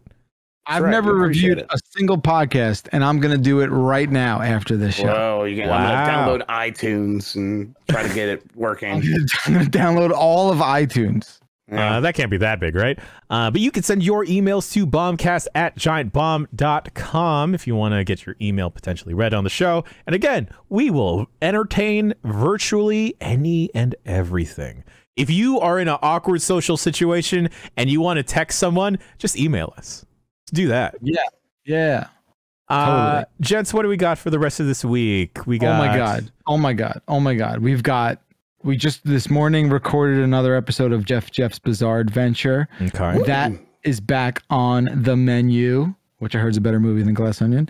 Also, okay, sure. I mean, the menu was probably pretty good, yeah. Yeah, it seems like I'm gonna like that. Also, holy shit, Thursday night, the return of Friday Night Forkin'. Very excited. Yes. Get your forks out. Nothing bad can happen. We'll see you there. That'll be a lot of fun. 8 p.m. Eastern on Thursday night. Yes. Those contract negotiations came together. His lawyers didn't eat you alive. He goes in there for days and days. His people were just ruthless. People kind of look like him sometimes, just from a different angle. It's weird. Dude, he thinks he's fooling everyone, you know. But I knew how to talk to them. Side lawyer. I love the side lawyer. It's my favorite character. I knew how to talk to them. You just started singing in the courtroom. It was just odd, but I just welcomed it. You know, Yeah. It did go to court. Yes, it did go to court. Yeah. I'm happy that can happen. Well, we have Grubberling plays Mike Tyson's Punch Out tomorrow. Damn it! I thought we were getting my flubber idea off the ground finally. Yeah, Flubberling is the whole other thing. We'll work on that later. It's more work, Jan. Dan's going to teach me how to beat Mike Tyson and Mike Tyson's Punch Out, and then if I get good enough to do that, maybe he'll start teaching me some speedrunning strategies. We'll see. And then we have Blight Club back on Thursday as well. And then Game S Morning is all for the rest of this week. So tune in for that. I think I'm going to have Mikey on tomorrow because Lucy's busy. So look out for that, everybody. Fantastic. Well, folks, nothing bad can happen on a Friday night, and nothing bad can happen after listening to the Giant Bombcast. It's pretty much guaranteed. It's on the box. That's right. It is on the podcast box. And I wish you a happy Tuesday. Take care. Thank you, Jeff. Thank you, Jeff. I'm going to put my hand binoculars on as I bid you adieu. And as we go away, goodbye, everyone. Thank you for listening to the Giant Bombcast.